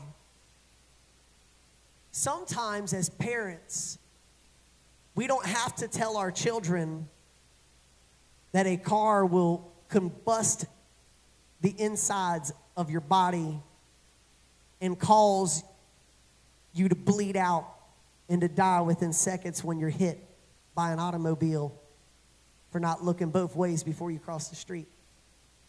Sometimes what you got to do is say, "Hey, don't cross the street." God doesn't have to tell us everything. Every reason why on the face of the earth that something is happening. And I believe today that the enemy has been speaking to many different people trying to say, well, listen, you need to seek after different knowledge. You need to go to a tarot card reader. You need to go to chakras. You need to find your inner peace. You need to sit around and meditate a little bit. You need to get connected to the earth. And the devil is trying to tell you all of this nonsense in this new age movement nowadays to try to get you to seek out knowledge that does not come from God, because God never intended you to know evil and have a relationship with evil. My God, Carl, he only wanted us to know good. And so when we look at how the devil was speaking, we have to understand that he was very crafty. The word subtle that God said in verse 1 of chapter 3, he said the serpent was more subtle. It means he was crafty, he was clever. The devil's not ignorant. He's been deceiving people from the beginning of time. That's why the Bible says that we're not to be ignorant of the devil's devices in 2 Corinthians chapter 2 verse 11. You can always tell when the devil is speaking because he tries to tell enough of the truth to not get caught in his lies. His tongue is split in two. One side is partiality of truth, and the other side is nothing but a lie. And what he does is he takes that split forth tongue, he sticks it out into your life, and he says enough of the truth to get you to walk in, hook, bait, and sinker, to grab a hold of something that looks good to your appetite and then pull you in. Can I tell you, there is no sin upon the face of the earth that does not feel good. Sin is a good feeling, or we wouldn't do it. I'm telling you, let me put it this way, women wouldn't have children if it didn't feel good, because the pain is way too terrible to endure that just for 5 minutes of fun in a bedroom. Amen? Sin feels good. Lust feels good. Looking at other people that is not your husband or your wife and say, well, you can look at the menu, but you just can't touch it. Oh, Don't. Isn't that what we just talked about? You know, the Bible says when you look at the menu, when you look at a woman with lust inside of your heart, you've committed adultery. And you've already done it. He said when you hate your brother, you've already committed murder. You've already done it. Too many people are like, well, I can get just close enough to sin as long as I don't. They're like, I looked at the pornography, but I didn't touch myself. It's still sin. And the devil's trying to get us hook, line, and sinker because he tells you enough of the truth for you to believe him until he stabs you in the back with a knife and twists it at the same time. So how is the devil working tonight? I want to go over just a couple more principles that God gave into my heart. Let's go to the book of Job, chapter 1, looking at verses 6 through 12. The book of Job, chapter 1, verses 6 through 12. When you get there, shout amen.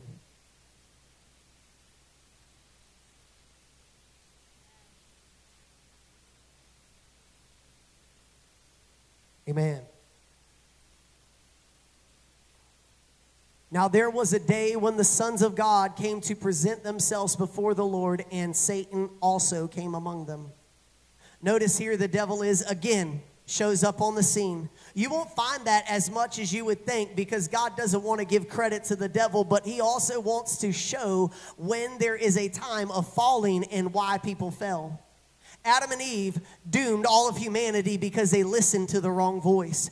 People are like, I don't need to hear the voice of God. I've got the Bible. Let me tell you something. The Trinity is not Father, Son, and Holy Bible. The Trinity is Father, Son, and Holy Ghost. Jesus is the Holy Bible, amen? Without the Holy Ghost, you can't hear the voice of God. And there are hundreds of millions of Christians that have never heard the voice of God a day in their life. But they hear the devil all the time. And they say stupid cliches like, the devil made me do it. Oh, he did he? No, you chose to sin. You chose to put that blunt to your mouth. You chose to snort the pills. You chose to drink the Bacardi 151, the Lori Calvert, the Crown Royal. You chose to do these things. Did the devil tempt you and entice you? Yes, but you chose to give the devil a crack to open up the door and to walk in your life. And so the Bible says that the devil came where the sons of God were. The one thing that you should never forget is when you are walking with God, the devil's walking behind you. And the Lord God said to Satan, where did you come from? And Satan answered the Lord and said, going to and fro in the earth, walking up and down it. You know what the devil was trying to do, sister? He was looking for somebody that he could pick apart. He was looking for somebody that he could tear apart. He was looking for somebody that he could destroy. He was looking for somebody that he could accuse. He was looking for somebody that he could stop. He was looking for somebody that would leave a crack open where there would be no hope in their life if he could get a hold of them. He was looking for somebody. Go to the next verse. The Lord God said to Satan, have you considered my servant Job? Notice it's not Job, it's Job. There is none like him in all the earth, perfect and an upright man, one that fears me and turns away from evil. And Satan answered to God, Job doesn't fear you. Many a times the devil's saying to God, Carl's not serving you. Jeannie doesn't love you. She's only with you because of this or because of that. Mitch really isn't where he claims he needs to be. And he's trying to accuse and say, well, let me get at him. Let me at him. I think about little Tweety Bird when Sylvester come up like suckling Suckleback. And he was like, let me at him. Let me at him. And he was like coming after him with full force, like, let me at him, like he'd be able to do anything. And the devil's like, you let me at him and I'll rip him limb from limb and they'll curse you to the face. Notice here what happens. He said, Job is a perfect man. He was upright, one that feared me and turned away from evil. And Job and Satan said to the Lord, Job does not fear you. Verse 10. You have made a hedge about him and about his house and all that he has on every side. You have blessed the work of his hands and the substance of his increase in the land. So he's trying to say to God that Job doesn't love you. He only loves you because you've blessed him. And can I tell you the reality of most Christians in their walk with God today? They're only in it for their blessing. Can I tell you, if you are only in it, you're not in it to win it, and you're not in it for God, you're only in it for the blessings that God can give you, the blessings will be taken away and you will fall on your face. Too many people are looking for a handout, but they never put their hands out. Let me say it again. Too many people are looking for a handout. Give me. They think that God is a holy ATM. They're like, here's the Bible scripture. Quote the Bible scripture. Name it. Claim it. Time to withdraw. Oh, God, hallelujah. Here comes my Lamborghinis. Amen. And they're stuck in a rut, can't get out, and wondering why they're going to hell in a handbasket and their life is in shambles. It's simply this. Because they treat God like a holy ATM. They treat the Bible like he's Jehovah Genie, that they could rub the Bible, blow some dust off of it, and that they could ask God for anything that they want and they would receive it. And they take words in certain scriptures and they cherry pick it and quote it. But somebody say with me tonight that every text has context. If you take the text out of the context, what are you stuck with? A con. And I believe that many of people are misquoting the Bible. Many of people are just coming to God for the blessings. And let me tell you something, the devil will rip you apart. I'm going to tell you, if you're only coming to church to get out of jail, if you're only coming to church to help your PO, if you're only coming to church so you don't fail a drug test, if you're only coming to church because of this or that, you will not be rooted and grounded. And when the church tells you about your sin, when the pastor preaches on how you're living like hell, and you say, ouch, oh my God, you don't say amen, and the devil gets you to walk right out the doors because you're not rooted and you're not grounded, because you were only there for the blessing and not the Creator. The Bible says in the last days that people would serve the creation rather than the Creator. And so the Bible tells us here that the Lord God said, oh my God, hold on, let's go to verse 11. But put forth your hand now. Notice that Satan had a conversation with God and said, put forth your hand now and touch all that he has, and he will curse you to your face. Question, did God do that? Yes or no? Did God touch what Job had? Yes or no? Well, what about the scripture, the Lord giveth and the Lord? Do you know God didn't say that? Job did. Do you know many of people quote that scripture and say, well, brother, you know the Lord giveth and the Lord taketh away. No, he doesn't. Well, the Bible says it right there. Yes, every text has context. When you take the text out of the context, what are you stuck with? A con. So don't cherry pick the Bible. Understand the context of the scripture. Job was depressed and he didn't know what to say. He didn't recognize that the devil had stole everything that he had. So he said, you know what? God gave me everything that I own. If God wants to take my children, if God wants to take my family, if God wants to take my money, if God wants to take my house, if God wants to take my servants, if God wants to take my 11,000 animals, the Lord giveth and the Lord taketh away. But God didn't take Jack Sprat. The devil did. In the book of John, in the 10th chapter, in the 10th verse, the Bible says that Jesus said that I have come to give you life and life more abundantly. He did not say I have come to give you life and more redundantly. He said I came to give you life and life more abundantly. He said I came to give you an abundant life. But he says the thief comes to steal, to kill, and to destroy. The devil took it from Job. Let's go back to the book of Job and let's look at that 11th and 12th verse.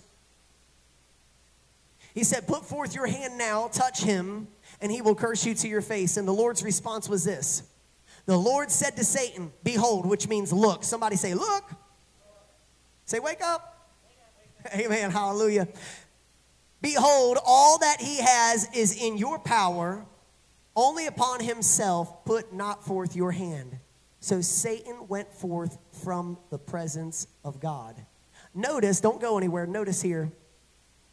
All that he has is in your power. Did God lie? God cannot lie. The Bible says, let God be true and everybody else be a liar. So God didn't lie. God told the truth. And here's what he said. He said, all that he has is in your power. Why is that? Margie, why did the devil have all that Job had?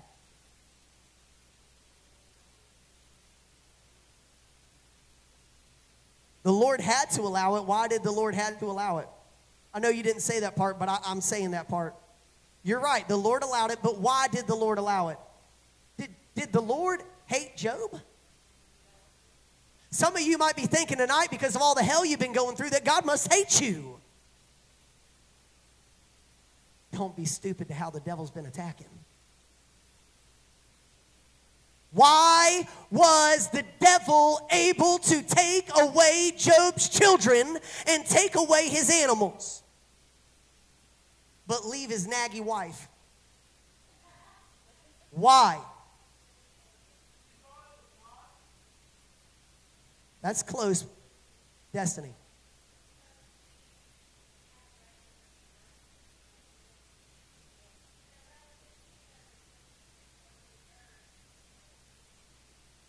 Where did that come from, Destiny? Where? Destiny said that the devil had rule over the earth. Raise your hand if you believe that the devil had rule over the earth. But doesn't the Bible say that God created the heavens and the earth? Didn't God say that God gave Adam to manage it in Genesis chapter 2, verse 15? Adam messed it up. Now you're getting it, girl. So Adam messed it up. And what he did is he gave the legal right, somebody say the legal right, to the devil. Well, this is a good teaching tonight. He gave the legal right to the devil. He stepped down from his management position. Imagine, let me break this into layman's hillbilly Pendleton County language for you tonight. Amen. Imagine having a company. You have a lot of animals that you're taking care of in this company, and you're the manager of this company. And one day you decide to say, forget it, I'm done. And you do something so bad that the owner still loves you but has to take you out of the company. And when you come out of the company, the next runner-up gets your position. That's exactly what happened. When Adam was taken out of the garden, the devil was still in there. So he took control of the earth, and he set his kingdom up on the earth. So all that Job had, the devil was able to take away from, other than Job, because he was perfect. Job didn't sin before God. He loved God. He was born imperfect. But as far as his flaws, he never... Praise God. He was born imperfect, the Bible tells us. But because he never sinned after he was born, the devil couldn't attack him. Imagine. I'll use Carl for an example. I love picking on him. Amen. Carl was in jail. Carl, did you go to jail because you did nothing? Of course not. He laughed. He was like, no, dude. Had a rap sheet from here to Florida. Can I get a witness? Amen. You do too. I did too. Hallelujah. Bought my first gun. Hallelujah. Thank you, Jesus. After my record was a sponge. That felt amazing nonetheless. Glory to God.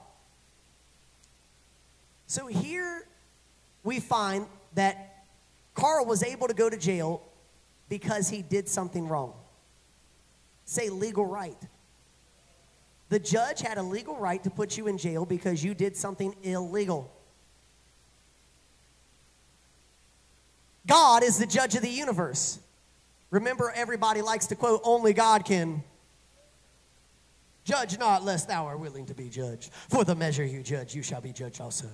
He didn't say don't judge. He said, unless you're willing to be judged. I'm willing sometimes. I'm going to tell you right now, some people need to get their head out the sand, grab a hold of both ears, bend over, and pull their head out their rear. Amen. But I'm going to tell you, it comes with a cost, and it comes with a price. And Jesus paid the cost, and Jesus paid the price. Glory, hallelujah. So as we look at Scripture tonight, we got to recognize that the devil had legal right to Job's life. Whew, had to get that oil. Come on.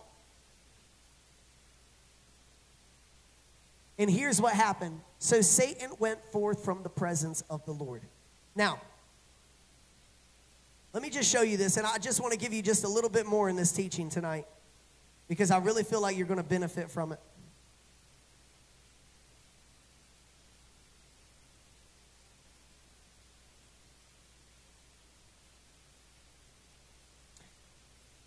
Let's look at chapter 1, verses 13 through 22.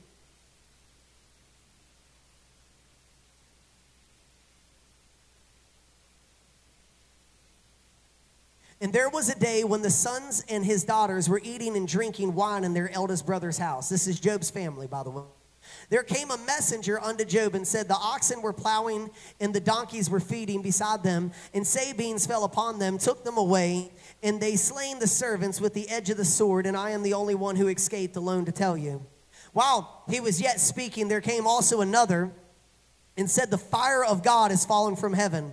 Now notice the fire of God did not fall from heaven. It was a fire of the devil. It was a false fire, but that's the only way that they could explain it, that it was God's fire that fell down and burned up the sheep and the servants and consumed them, and I am the only one to escape to tell you. While he was yet speaking, there came also another knocking on the door. The Chaldeans made 3 bands, fell upon the camels, and carried them away, slain the servants with the edge of the sword, and I'm the only one that escaped to tell you. While he was yet speaking, there came another and said, your sons and daughters were eating and drinking wine in their eldest brother's house, and behold, there came a great wind from the wilderness, smote the 4 corners of the house. It fell upon the young men, and they are all dead. I am alone, the only one that escaped to tell you. Then Job rose up, rent his mantle, shaved his head, fell down upon the ground, worshiped the Lord, and said, naked I came out of my womb, and naked I shall return. The Lord gives, and the Lord takes away. Blessed be the name of the Lord. And in all of this, Job sinned not, nor did he charge God foolishly. Could you imagine putting yourself in that position? You're home at your house, you get a knock on the door, the police officers give you a report, your children all died in a car accident, there was a tornado that swept them off. The bank comes by and says that, you'd supposed to have been paying your rent, but we defaulted on your loan and somebody else bought the bank, and so we no longer have records, and you're now going to have 30 days to be evicted out of your house. By the way, your farm that you had burnt down in a flame, and you have nothing left to prove of it. And while you're there, more people are knocking on the door, and the only person that you have left to help you is a naggy spouse that tells you, why don't you just give up on life and die? Put yourself into Job's position.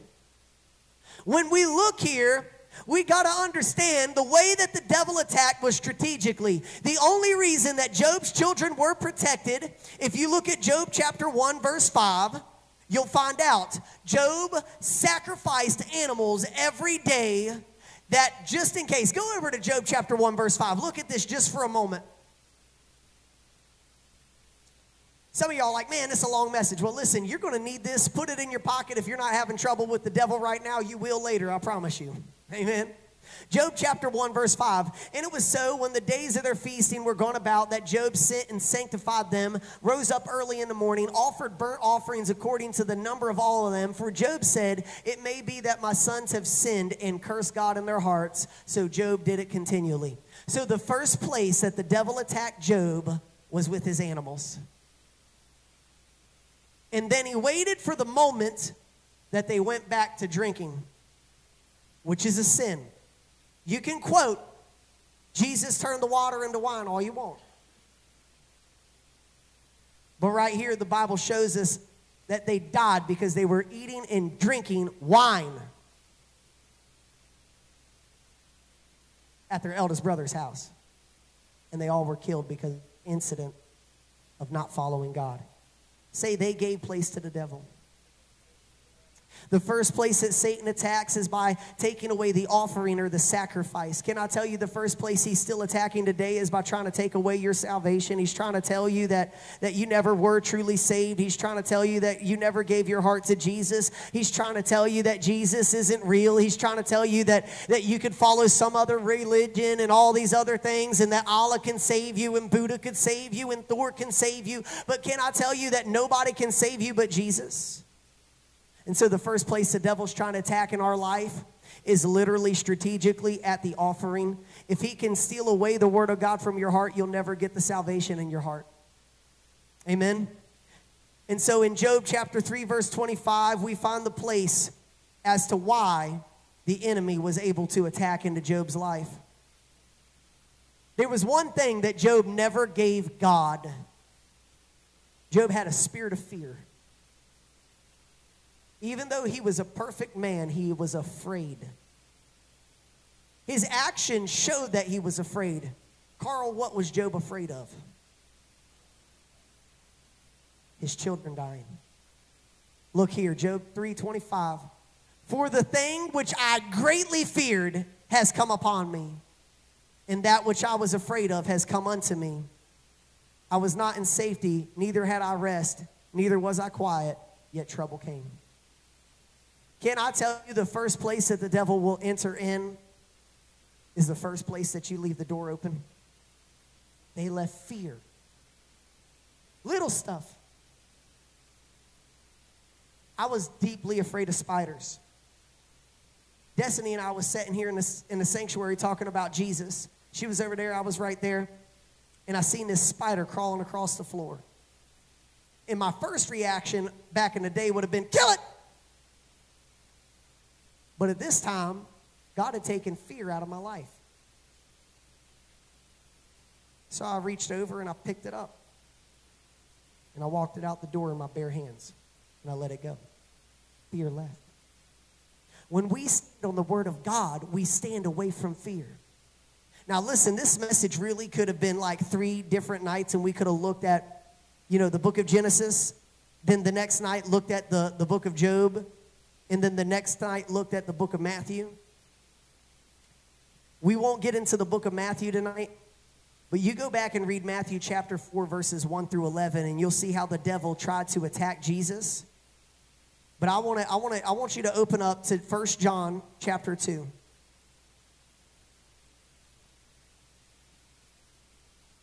Who said that? Yeah, come on. Glory to God. 1 John chapter 2. These are going to be the 3 ways that the devil's going to try to attack you every time that he tries to attack.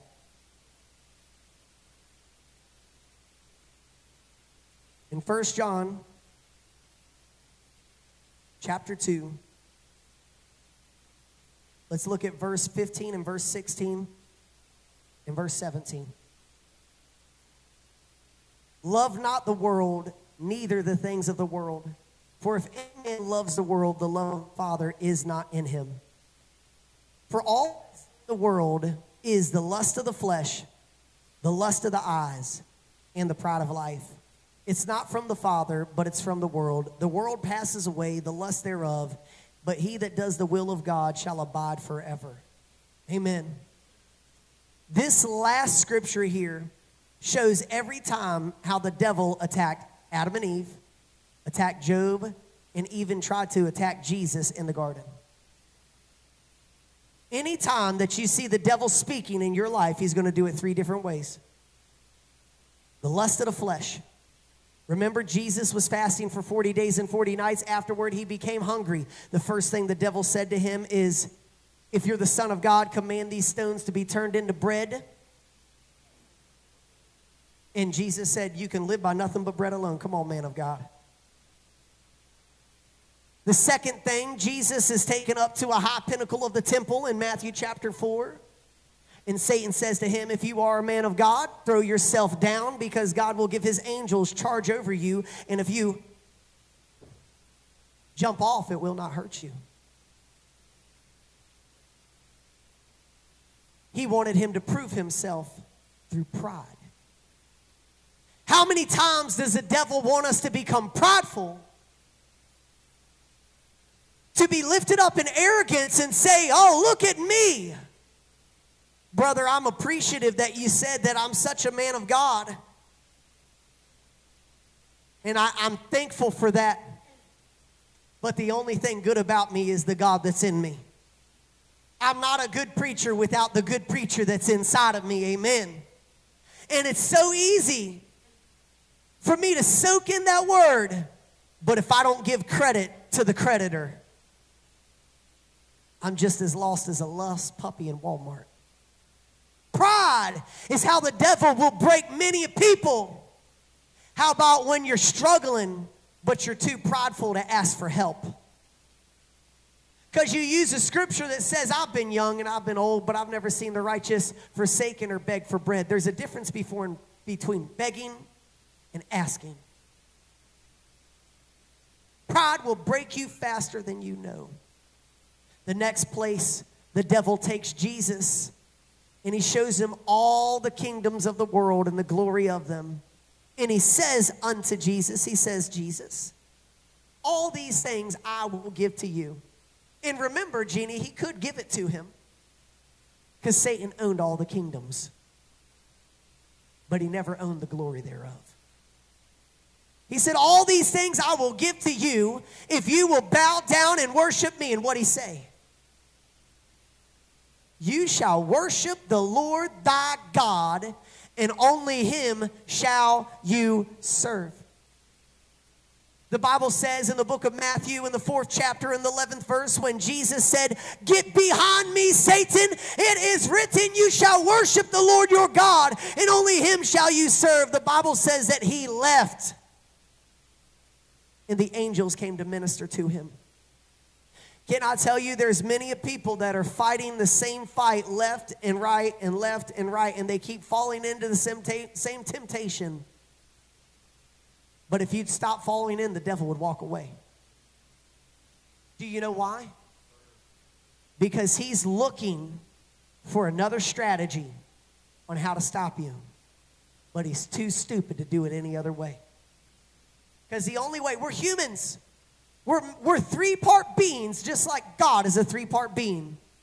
Father, Son, and Holy Ghost. We're will, mind, soul, emotion. We're three-part beings. We're a soul that possesses a spirit, and we live in an earth suit. So the only way the devil can attack us is with our lust, with our pride, and what else? Lust of the flesh, lust of the eyes, pride of life. So when you go out here this week and you're tempted to sin, he's going to come at you the same 3 ways he came at you before. Whether it's addiction, whether it's bondage, whether it's anger, whether it's hatred, whether it's giving people a piece of your mind instead of giving people a piece of his mind, he's going to come at you every single time the same 3 ways. He's predictable. He's stupid. He's an idiot. He said, don't talk about the devil like that. Why not? He's defeated. If God had given me the chance, I'd sucker punch him. Come on, somebody. And wouldn't run away. But you know, times in my life, I know it sounds crazy, I've been thankful for the devil. Because every time that sucker comes after me and I get broke down, the Bible says a righteous man falls 7 times, but he gets back up. And I get back up stronger and smarter. And if you would take the falls that you've had and learn from them, you'd be able to walk out this place and chase hell with a water pistol. Do you understand me? But the problem is too many people are ignorant of how the devil works. That's why the devil didn't want you to pay attention tonight. That's why the devil didn't want you to hear the message that I had to share with you tonight. See, listen, I can give you through Jesus deliverance, but if you don't learn how to fight, your deliverance will never stay. You will get free, and then the devil will come back in, and you'll be 7 times worse than what you were because you never learned how to keep the door shut. We've dealt with so many different thousands and hundreds of thousands of different demons in this last 15 years of ministry. We've cast out demons left and right and seen God move in miracles, signs, and wonders. And I want you to know that the one thing is that the devil always tries to hide. He always tries to lie. He always tries to tell enough truth not to get in trouble, not to be seen. He's always low key. He's the wolf that's dressed in sheep's clothing. He looks like a sheep. He smells like a sheep. He puts some sheep cologne on, but he howls like a wolf when the moon comes out. And I believe that many people are falling into the trap of the devil. And I want to say, woe unto you, all of you. Woe unto myself if we're not smart enough to understand the devil's devices and how he's plaguing your mind, trying to tell you one drink won't hurt, one pill won't hurt, one joint won't hurt, one cigarette won't hurt, one Bacardi 151 won't hurt, one Smirnoff Ice with vodka won't hurt, one drinking and driving one time won't hurt until you kill one precious child and you're in prison for the rest of your life. He'll try to tell you that one thing won't work, and then can I tell you it was one thing that caused humanity to fall? One thing always hurts. I'm going to leave you with this. Let me see that water bottle, please. I like water. It's good for you. She said, no, sir. No, that Mountain Dew. She likes that natural spring. She likes water too. So let's say I take this water that's very, very clear. You'll drink it right now, right, Sue? You drink this water right now? You would? Yeah, that's good. If I put dirt in it, would you drink it? You'd beat my butt. But what if it was the only water bottle and we were locked in here because we were besieged round about and we couldn't get out, and you had 30 days in here? You wouldn't drink the water? A little bit. You would drink it. But what if it had poo in it? Just one little turd. Would you do it? Why not? He said it depends on how long he hadn't drank. He's desperate. Why do we expect ourselves to drink from a well that is stagnant, that's not flowing, that is dirtier than a pond with scum on the top of it? You say, that was inappropriate for church. Get over yourself and get over your religious high horse. I'm giving a point here. Can't stand religious nuts. Amen? I love Jesus, and I'm real, and I tell it how it is. And the fact is, you wouldn't put up with a little dog duty in your life, and especially not in your water.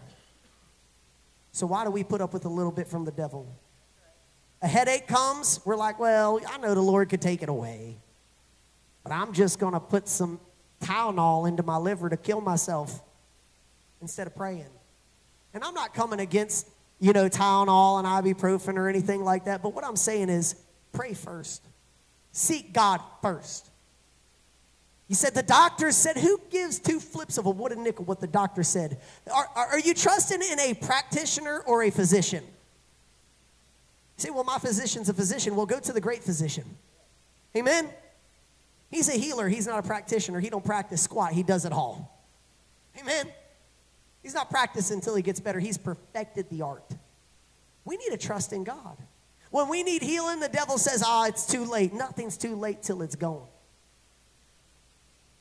You say, well, what about the people that died before their time? Well, nobody dies before their time. They do if they choose to, but God still knows when they're going to die. And so we need to stop blaming God for all of our problems and start blaming one or two people, ourselves or the devil. And if it was our fault, we need to forgive ourselves, because we can't get delivered if we don't have forgiveness. Amen? Pap, come on up, man of God. You got this. Jesus does.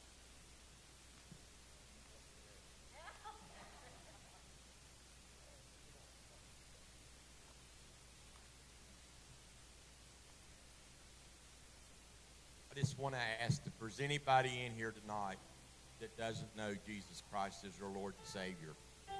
If not, this altar's open for you to come up here.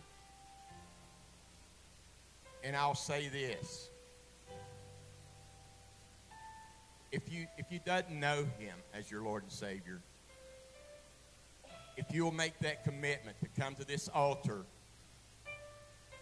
and surrender your heart and soul to Jesus Christ, It'll be the greatest day of your life. I'm standing witness of that.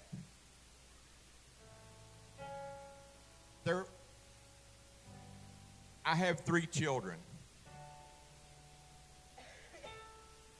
And when they was born, that was a great day. But there's no comparison to that.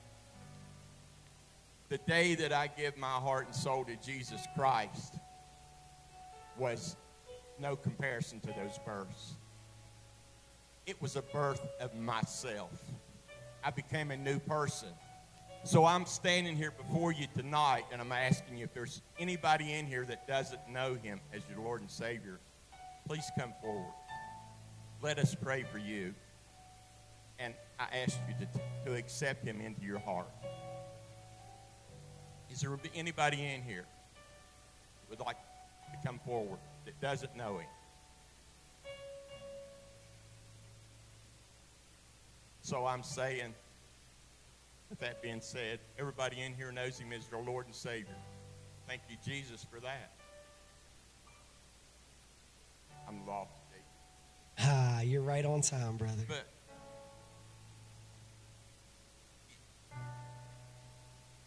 I want to say this. I've said it before, and I can't say it enough. I have one regret in my life. And that regret is I waited 50-some years to accept him into my heart. I feel with everything, even though that I didn't know Jesus as my Lord and Savior, he still was blessing me all through that. Even though I was a sinner, God was looking out after me. He took care of me. So I feel like by me waiting for 50-some years to accept him, I shortchanged him. Because I don't feel like I have enough time on this earth to repay him for everything that he's done for me. So I regret waiting so long. So if you're out there, even online, and you don't know him as your Lord and Savior, don't wait. Take that step. Accept him into your heart. It'll be the greatest day of your life.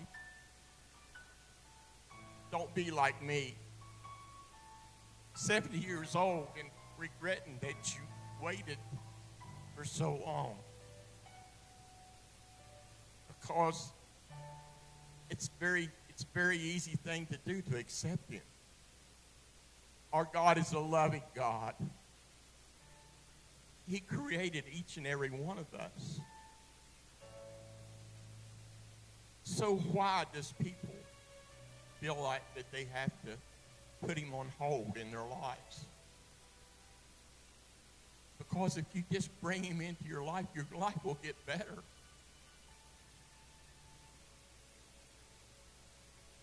I could say that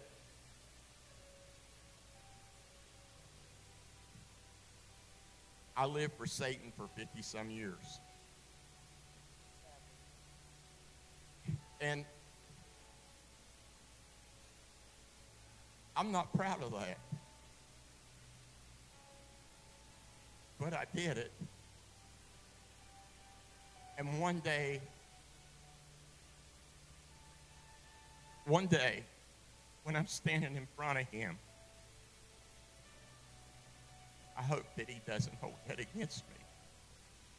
Because since I've known him and I brought him into my life, the Lord and Savior I'm talking, my life has improved. I was a very hateful man. I had a lot of hatred in my heart. You name it, I did it. And I'm not speaking proudly of that.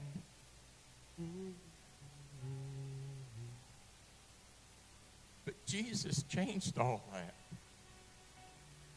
He took that hatred from me. He humbled my heart. I've had people say, I've never seen a 70-year-old crybaby. I'm guilty.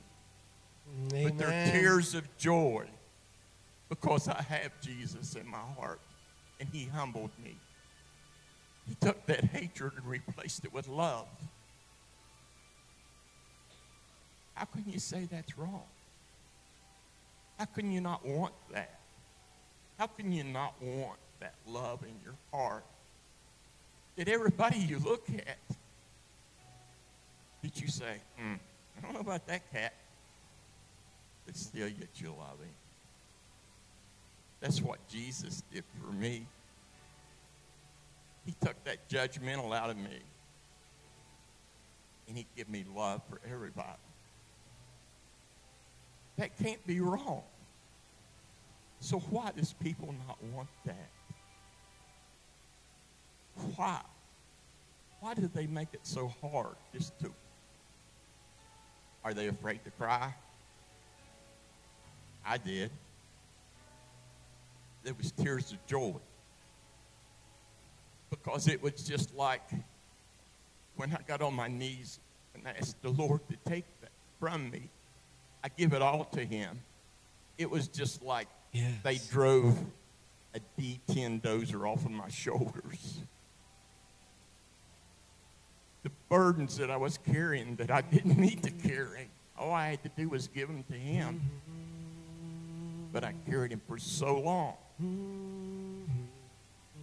That's why I can stand here in front of you all tonight and tell you that the greatest thing in your life would be to accept the Lord and Savior into your heart. Now, this may not be like the best altar call that you've ever heard, but that's what was in my heart, and that's what I spoke. And I speak that to my Lord and Savior because I'm just so happy that he accepted me after me putting him on hold for so long.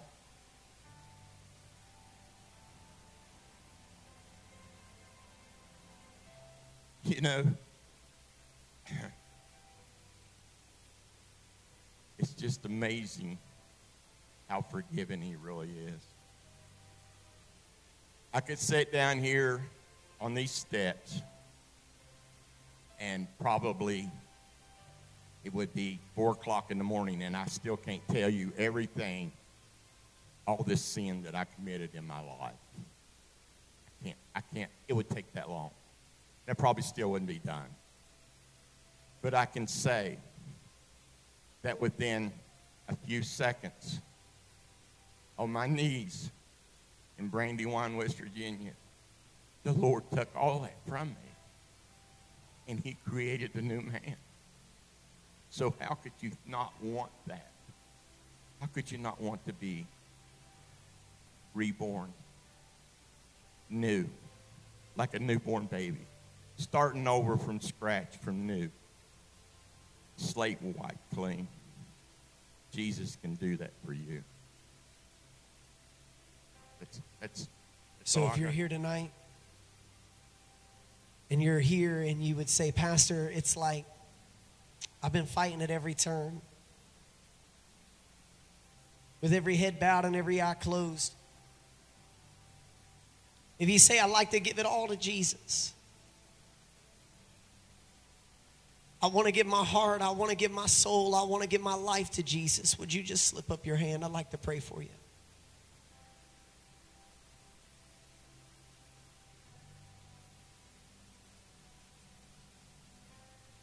Maybe you're like Carl, who backslid and fell flat on his face but then looked up. And you'd like to make a stand tonight to say, from this day forward, my life is going to be all about Jesus. I'm going to give it all. I'm going to walk the walk. I'm going to talk the talk. I'm going to let God move in amazing ways in my life. Say, Pastor, that's me tonight.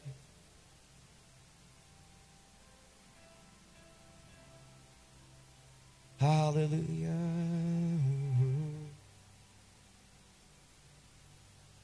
Most gracious and heavenly Father, God, will come before you tonight, and we just thank you for your great goodness. God, that we may sing of your goodness, the goodness of you, God, that you are working all things together, Lord. You're working it all out. Even when we're falling apart, God, you're right there by our side. Lord, I pray that we could trust in you with all of our heart and lean not on our own understanding, God, but in all of our ways acknowledge you, that you would direct our paths. Let us be inside of your word as you are in us and we are in you, God. Help us to have the victory in the name of Jesus, Lord, that we would overcome by the blood of the Lamb and by the word of our testimonies. May we walk the walk and talk the talk and spread the fire, God, from one person to the next. May the sinner closest to hell get saved tonight, God.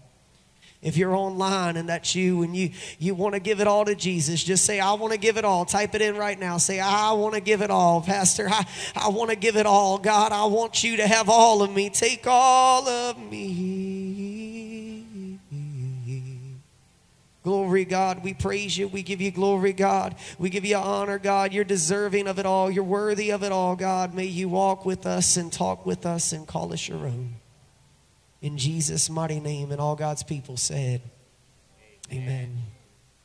Well, friends, we're going to get ready to go into the deliverance service. I'm going to give y'all 15 minutes.